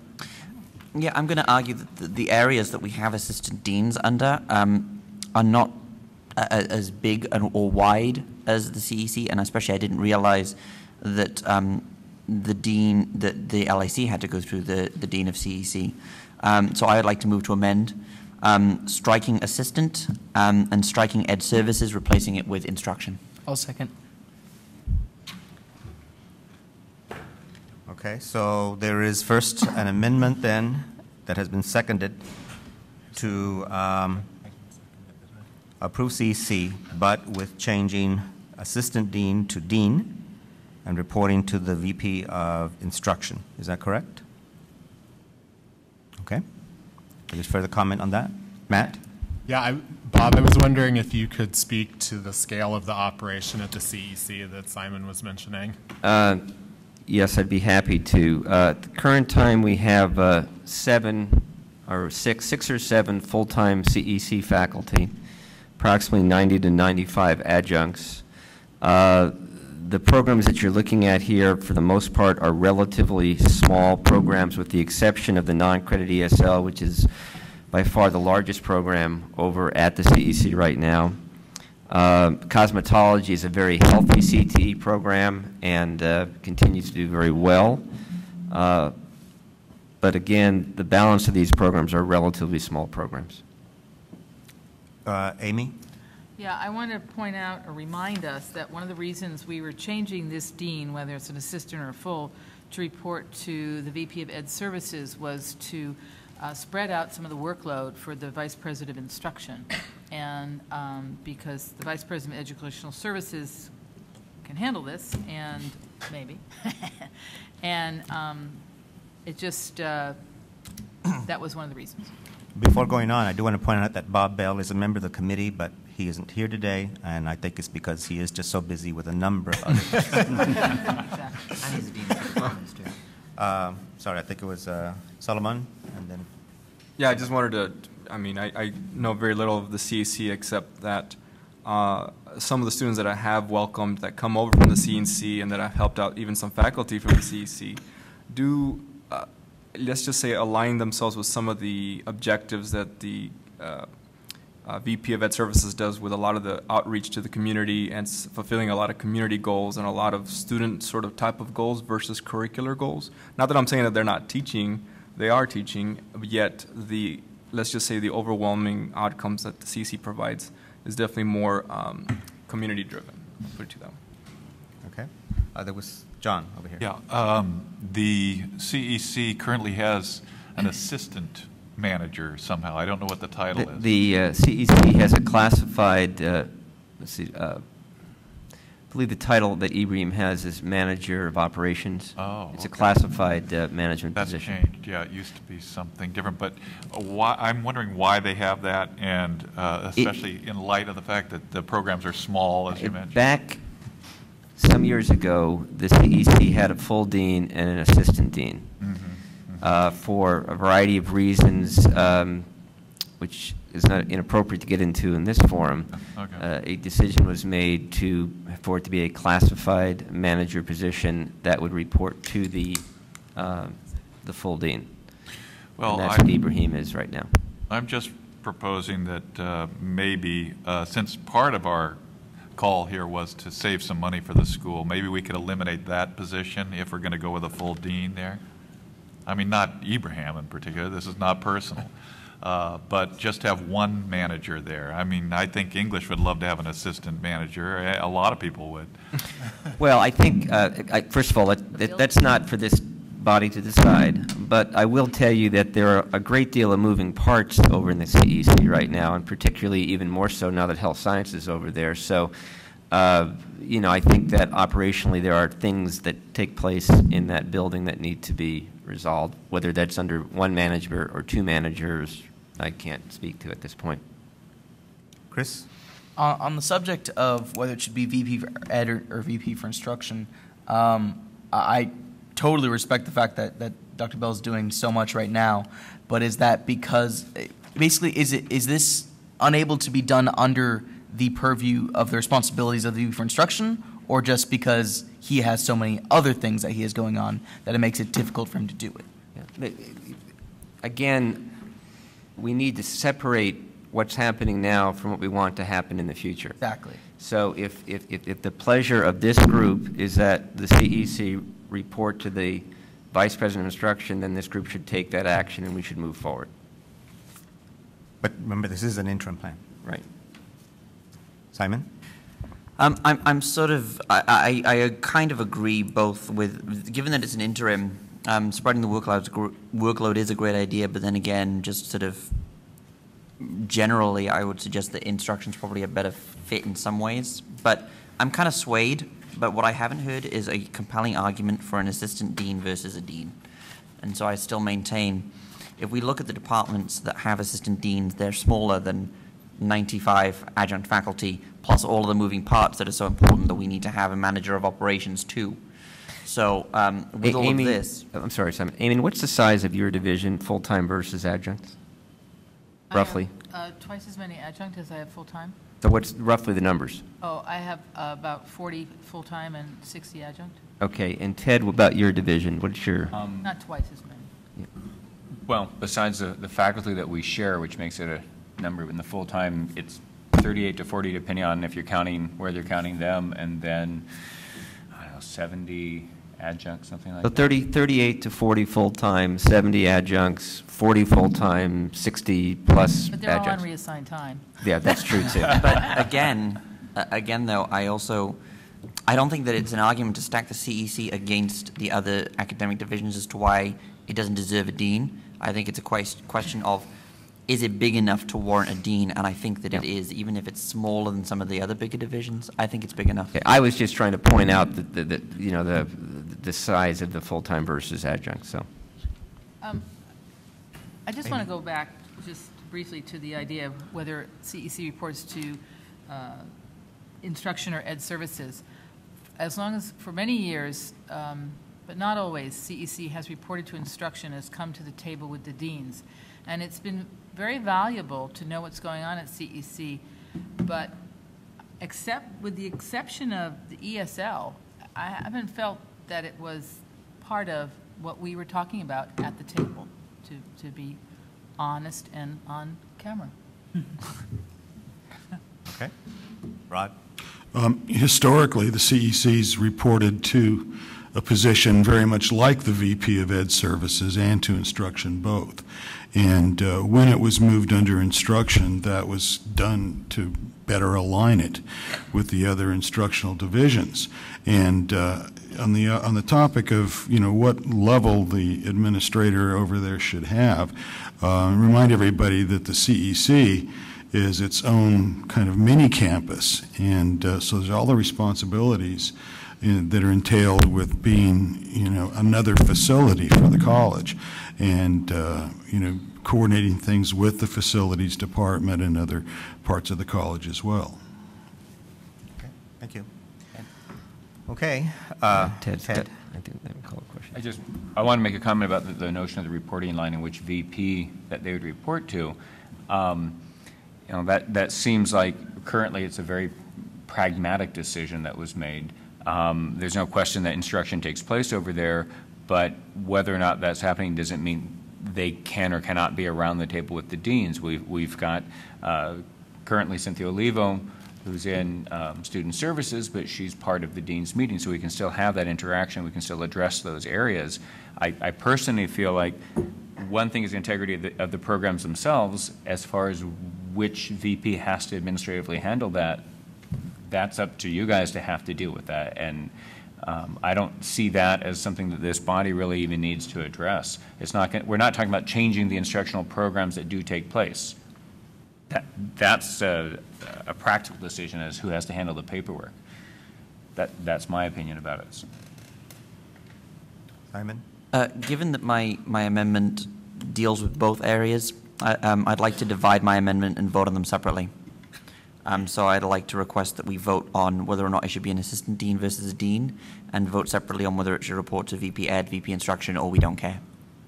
The only clarification I would make to that is remember that you're voting on a recommendation as to whether to have a dean or an assistant dean. Oh yes, none of this actually matters. I'm really curious if Bob wants to comment on who they should be reporting to. Or you know, I have a lot to do. So if someone took this off my plate and put it on somebody else's plate, I wouldn't be overly concerned about it. However, I would say that at the end of the day, for all of this, we're going to have to live within our means, and we're going to have to make decisions that fiscally make sense at the moment. I personally have heard a lot of compelling arguments that from the faculty in particular, it says, you know what, it doesn't really matter who we report to as long as we are supported in terms of how we run the programs that we run and teach in. So at the end of the day, this committee's work is important and honored, but it's a piece of information as we move forward. So we'll just have to wait and see how it all plays out. Okay. I'd So like to there call was the a motion to divide those two items, dean and the reporting line? Okay, was that seconded? Okay, seconded. All right, so shall we go ahead and vote on those items? Okay. All right, on the question of whether CEC should have, should have a dean as opposed to an assistant dean, right? Is that clear? Yes means dean, no means assistant. Right, all those in favor of dean. Okay, all right. Raise your hand, please. all those in favor of assistant, sorry, all in favor of dean or assistant? Dean as opposed to As opposed to an assistant dean. In favor? In favor of a dean. As opposed to an assistant dean. Okay, keep your hands up, please. 1, 2, 3, 4, 5, 6, 7. Those opposed? 1, 2. I'm not sure what that means. Whether you are recommending that CEC have a dean as rather than an assistant dean. Okay, okay, I understand. Okay, do we need to vote again? No, Sorry. you got, well, Oh, it was not clear before? Okay. So I 7 I yes. have to admit, I'm not clear at this point. So I'm going to ask for a revote there. Okay, whether to recommend a Ed? dean. I'm wondering, since what's on this sheet is an assistant dean, Yes. that we're actually changing this and saying it's the opposite vote. To have a dean rather than an assistant No, dean. to have an assistant dean Vote in favor of the and assistant not a dean, because that's what's on here. But I believe that Simon's motion Was to amend. was to amend it in favor of a dean rather than an assistant dean. Is that correct, Simon? Yes. And we're voting on the amendment separately. So clearly, to say it again clearly, if I can get it out of my mouth, the motion is all those in favor of having a full dean, a dean of the Community Education Center, signify by saying yes. Oh, raise your hand, please, so I can count. Everybody, Sorry. raise your hand. 1, 2, 3, 4, 5, 6. And those opposed, please raise your hand. 1, 2, 3, 4. Okay. Abstention. And abstentions. That's a lot of abstentions. 5. Good Lord. Yeah, it's All right. Okay. So, what were those numbers? So it's 6 yes for a full dean as opposed to 4 no as a plus 5 abstentions. So 6 of the members of the committee carry the day and indicate that there would be, the recommendation of this body is a full dean or a division dean, if you will, similar to the division deans that we have at the moment. Okay. The second part of that amendment was to have the CEC dean reporting to the VP of Instruction. Is that correct? Okay. Was that seconded? Gary's got a question. And is Oh, that wait, with hold the on. Hold on. Was that seconded? Chris left, but yes. Okay. And is that with the assumption that if it's not instructional, it'll go back, it'll stay as the educational services? No, it would actually change it to report to the VP of Instruction, correct? So if we say no, if it fails, it'll just default to educational services? Right. Okay, I Yeah, just want to make sure. That's correct. Okay, any questions there? All right, all in favor of the motion to have that dean, the CEC dean, reporting to the VP of Instruction, raise your hand. 2, 3, 4. All opposed, raise your hand. 1, 2, 3, 4. 4 to 4. Abstentions? Abstentions. Come before again, right? Yeah, but that's no vote. 3, 4, 5. 5 abstentions. Now, do we get to break it? Or So not? we get to break it. Okay. What if you vote in So I vote no. You vote no? No. So it remains with the VP of Educational Services. All right. Do we need any other votes on the CEC then issue? Just to approve it as a whole with those changes. Right, to approve the CEC item with a dean reporting to the VP of Educational Services and the various programs that you see listed there. All right, so is there's a motion already, so let's call the question. All in favor of that CEC realignment, please signify by raising your hand. Keep it up. 1, 2, 3, 4, 5, 6, 7, 8, 9. All opposed? 1, 2, and abstentions. 1. Okay, thank you. And does that bring us? Library. Library, We okay. have not dealt with interim deans or library. Okay. All right, so should we go now to the interim deans? The second column. So the proposal is that we have math and VAMS continue with their interim deans. Is there any discussion here? Simon?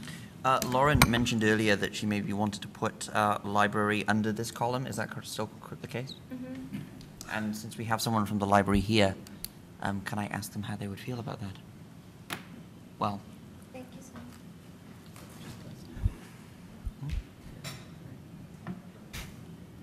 As I said before, Krista, in front of the mic, please. Thank you. Our first choice was to be under a permanent dean, and our second choice was interim dean. It's just, you didn't have that information as part of this chart, but that's what it says. Okay. Katie? Does the library have a current dean? Yeah, there's an associate dean of the library right now, Mary Ann Lon. Retiring. She's retiring effective July or June 30th. She's a division. What? Dean of the library. Division dean of the library. Is that what it is? Yes. Division dean. Okay. effectively their own realignment. Yeah, and as I understand the process, under Dean Lon in the library, there's been a lot of discussion with Dr. Bell about the succession plans, and it's my understanding that Dean Lon is supportive of this column, but I don't know. The succession plan actually says, fill the position with a permanent dean position. And then the second choice, if that's not possible, is to fill the retirement with an interim dean. That's what the succession plan is. It's not a mysterious thing. It just has a list of these three things. The third one would be another option. And they'd be working it out, Crystal. So does that answer your question? Yeah, Ted? Crystal. I would say among all this conversation, we have one area where most of it is being worked out in their own process that they've already had in place from the get-go. I would not feel comfortable arbitrarily putting it into another column. They're working on it. They've got it in place. We should keep it separate, deal with it separate, and Okay, can I just say, there's no process. It's been presented to Dr. Bell, but what it says fits in very nicely with this chart. It just somehow, it didn't get listed this way because we had already approached Dr. Bell with this plan. But what it says, and if we can send it to you, it says, put us in this first column. If that's not possible, put us in this second column. right. That's what it says. And I think personally should respect that.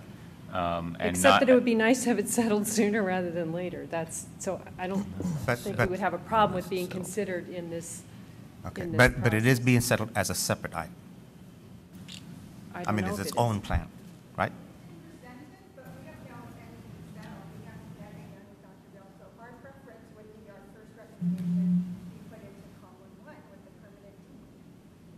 It just got listed separately for some reason. I'm not sure why, but what it says fits in with this chart that you have. The reason it was listed separately was to respect the library faculty and staff who were working on a succession plan and to take us out of it. That's Okay. why. That's exactly why. Because we knew a process was taking place, and we didn't feel the need to interfere with that process. Okay, there's no process. We just want to make sure we know what's happening July 1st. That was the whole reason for the succession plan. I think that what's being said is that the fact that the library created a succession plan is that we will simply say to the College Council and the Academic Senate that they've already created a plan of their own, and that is our recommendation that the library plan be implemented. Well, no, what this column says, verbatim, is that the Vice President of Instruction and library faculty to address succession plan. So what that says to me is that between the library and Dr. Bell, they will work out a succession plan, whatever that plan is going to be. Can I just say that any area could have come up with a succession plan. We just took some initiative to do it because we're very worried about what's going to happen on July 1st. If we had known this chart was going to become a possibility, we might have done it a different way. And in that case, I actually like the faculty succession plan as is. I don't think it needs to be tweaked. And when we get to that item, I would like to actually suggest that we forward the faculty, the library plan as our recommendation as well. Lauren? I support what Simon says. The only reason I chose the second column, interim dean, is because it seemed to fit a little bit better with that because you don't have a current dean. But if the succession plan, they will not have it. So now you're just getting like a one-year appointment type thing, and that's where the interim idea came from. So if it supports the librarians that their request for a permanent dean as opposed to a one-year interim dean, then I agree that we should just move forward with the succession plan. Does that make sense? Point of order, aren't we dealing with column 2 right now? No. Didn't we go back to Oh, that? we No, because we never took a vote on column that. 2, but there was a motion to move the library column into that. That's correct. It wasn't a Is that motion, it was just a Or a It discussion. was point of discussion. Question. All right. Okay. But let's go ahead then with the vote on column 2, continuing math and VAMs with continuing, with their interim deans. Okay. Any further discussion? All right, let's take a vote. All in favor of that one? Raise your hand. 1, 2, 3, 4, 5, 6, 7, 8, 9, 10, 11, 12, 13. All opposed? And abstentions? 1. Okay. Can we now go back to the library? Now we're going back to the library. Okay. Okay, so the library's proposal is that the VP of Instruction and the library faculty are to address a succession plan. Any further discussion there? Yes, Simon? Sorry. Sorry. The fact that it says address versus implement or move forward with concerns me mildly, because I think the fact that the library's issue is that they don't want to continue to address and address and address. They want to just have something settled, and I know that nothing we do here is settled anyway, so don't get me wrong. But the fact that it says just even address and that we're not recommending anything to the library, I've seen the succession plan. I think it's good. I think most of us have seen the succession plan. If not, it was definitely in one of the emails. And we should actually support the succession plan and support the library faculty, and that should be our recommendation. That our recommendation being that between the VP for Instruction and the library, Planning and Priorities recommends that the succession plan be implemented. Is that a motion? Is there, And I would so move that amendment. okay. So, you would like to what exactly would it say? right. VP and library faculty, VPI and library to implement library succession plan. So VP and library faculty to develop a succession plan? or Implement. To But implement. if you implement it, that doesn't accept what their plan is. They have 3 options in their plan. Right, so they've got to develop and It implement. still has to be developed. Already developed It's it. developed, but they have step 1, step 2, step 3. They really want step 1, But that- full-time dean. Right, but that would be for the process to work its To way work through out. between the VP of Instruction and them, So- what it would be. So they would develop it or finalize it and implement it, Recommend a full-time dean, couldn't we? and you can recommend that to Dr. Bell. This, Well, they this have. implements, that's what I'm saying. So I think Amy said it correctly. This is written the way it's written, although it can be tweaked certainly, because we took it out of the purview of this body because we knew there was another process that was taking place. I think we thought we were doing good by doing that. Right. I think that gives more discretion to the library faculty in discussion with the VP of Instruction. Does it not? Perhaps a friendly amendment, do Library. we say endorse? Perhaps to recommend option 1 from the library succession plan would be the best way. Could you go back? If I could ask, Krista? Sorry. So you've only had one meeting, so this is in discussion still, is that correct? Yes, we weren't sure of this whole process, and so we made up a plan and presented it to Dr. Bell, but But you as have I not yet said- made a decision, it's still in discussion, is that right?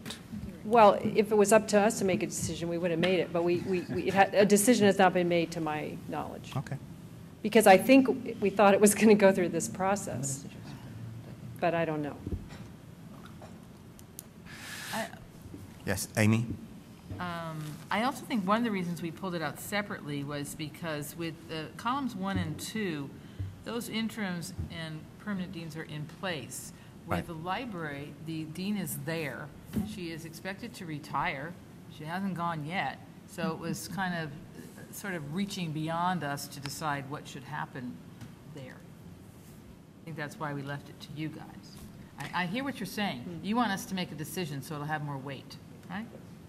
Well, and so we'll know what's going to happen July 1st. But we're not deciding, we're just moving it forward. Okay. Then I'd like to just change my amendment to actually just read that VP and recommended, Planning and Priorities recommends option 1 for the faculty succession plan, for the library faculty succession plan. Option 1, you mean nothing changes? Option 1 being the permanent dean. Option 1 of their plan, which is the permanent dean. We could vote no on this, and wouldn't that leave the status quo in place, which is a permanent dean? It would do nothing. It wouldn't even leave anything in place.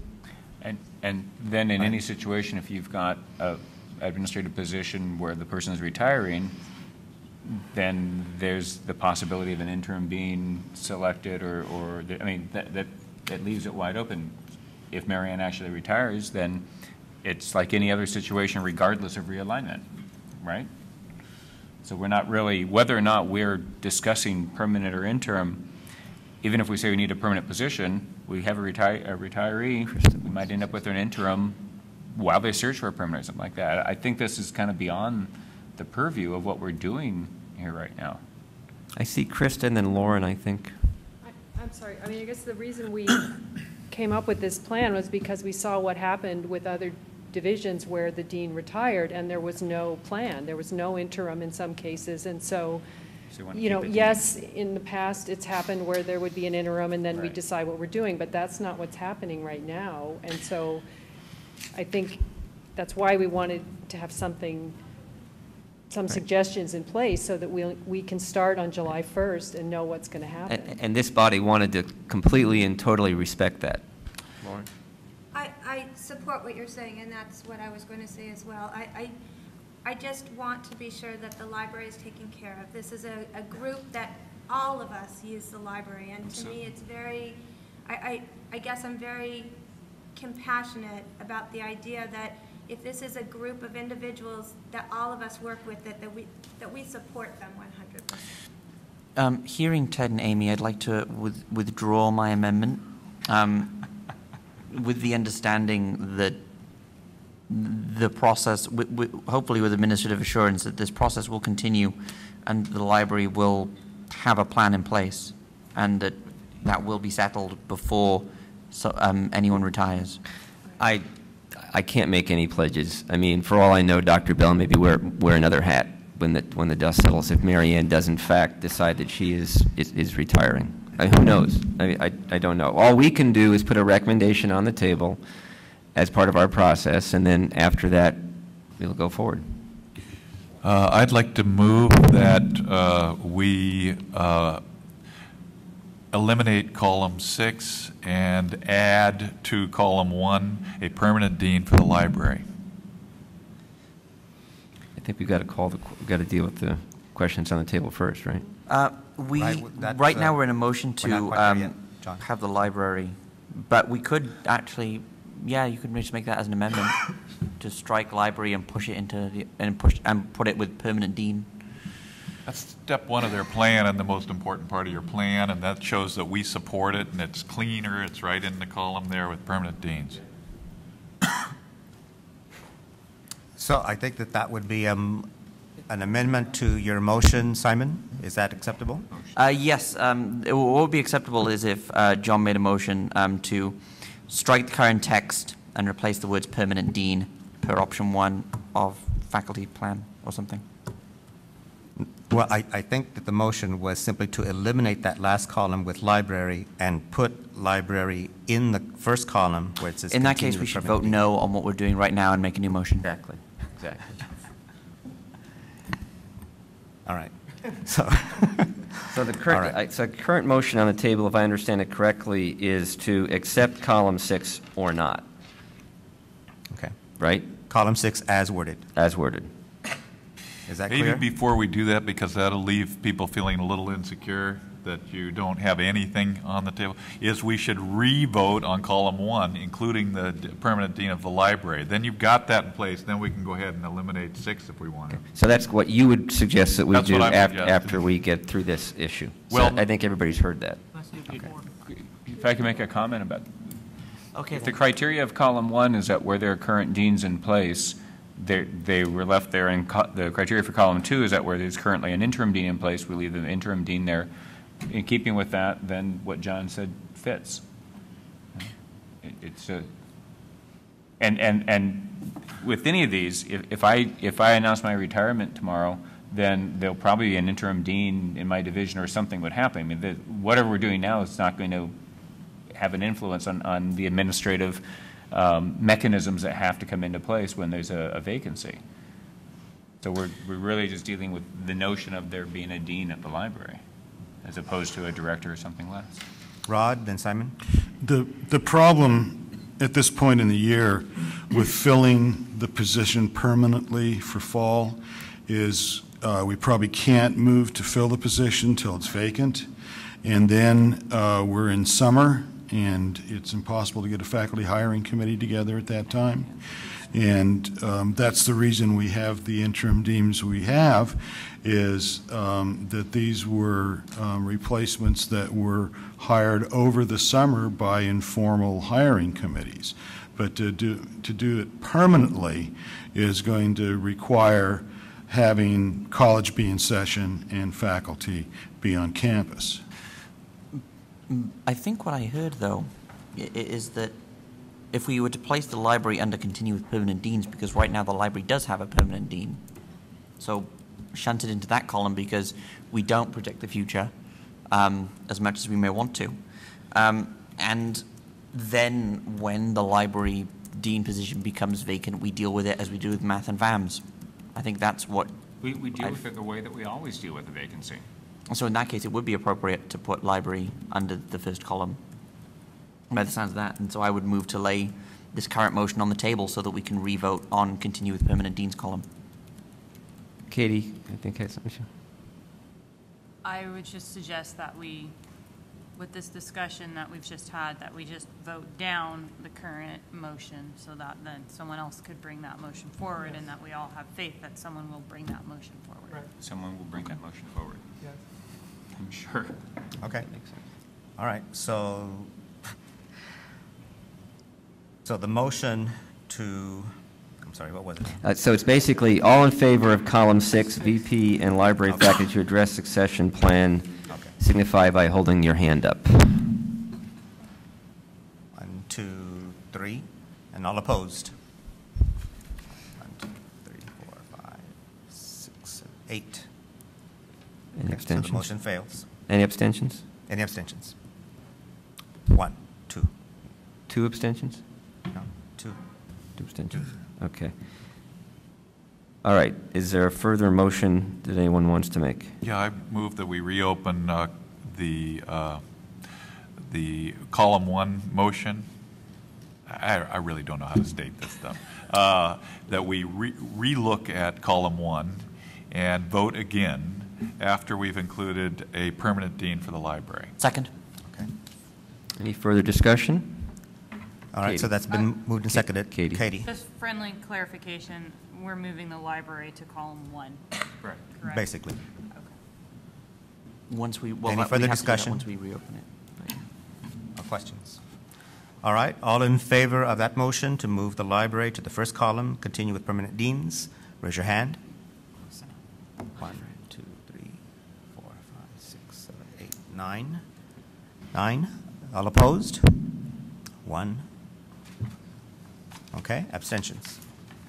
2, 3. 3. Okay, 4. All right. Okay, I think that brings us to the end, does it not? It does. Review. Can we just have one final review so we know what's going forward? Just real Okay. quickly? So then I can figure it out. Beverly, let me see if I can state it. Beverly, we'll have to check all the numbers here. Yeah. But let's start with column 1, Yeah, okay? Continue with permanent deans to include the library. Right. 9 yes, 1 no, 4 abstentions. Okay. Column 2, continue with interim deans, 13 yes, 0 no's, 1 abstention. To continue with a business division and an E&T division, and to fill a director or dean of CTE, whatever is decided, 7 said yes to continue with the business and E&T, and 6 said no, and I don't know if there's any abstentions. I didn't get the abstention. And 2 abstentions. Okay. On the CEC, relative to the issue of a dean versus an assistant dean, 6 said yes to the dean, 4 said no, and 5 abstained. On the question of whether or not the CEC reported to the VPI, 4 said yes, 5 said no, and I didn't get the abstentions. No, it was 4 to 4. And then it was it was broken. It was broken, and then the chair broke the tie. So then we ended up with 5 saying it stays with the VP of Educational Services for the time being, and. But it's a dean. But it is a dean. Yes. It was voted as a dean. On the realigned programs, on the question of architecture to VAMs, 9 said yes, 3 said no, 3 abstentions. On the question of fashion to VAMs, 10 said yes, 2 said no, 3 abstained.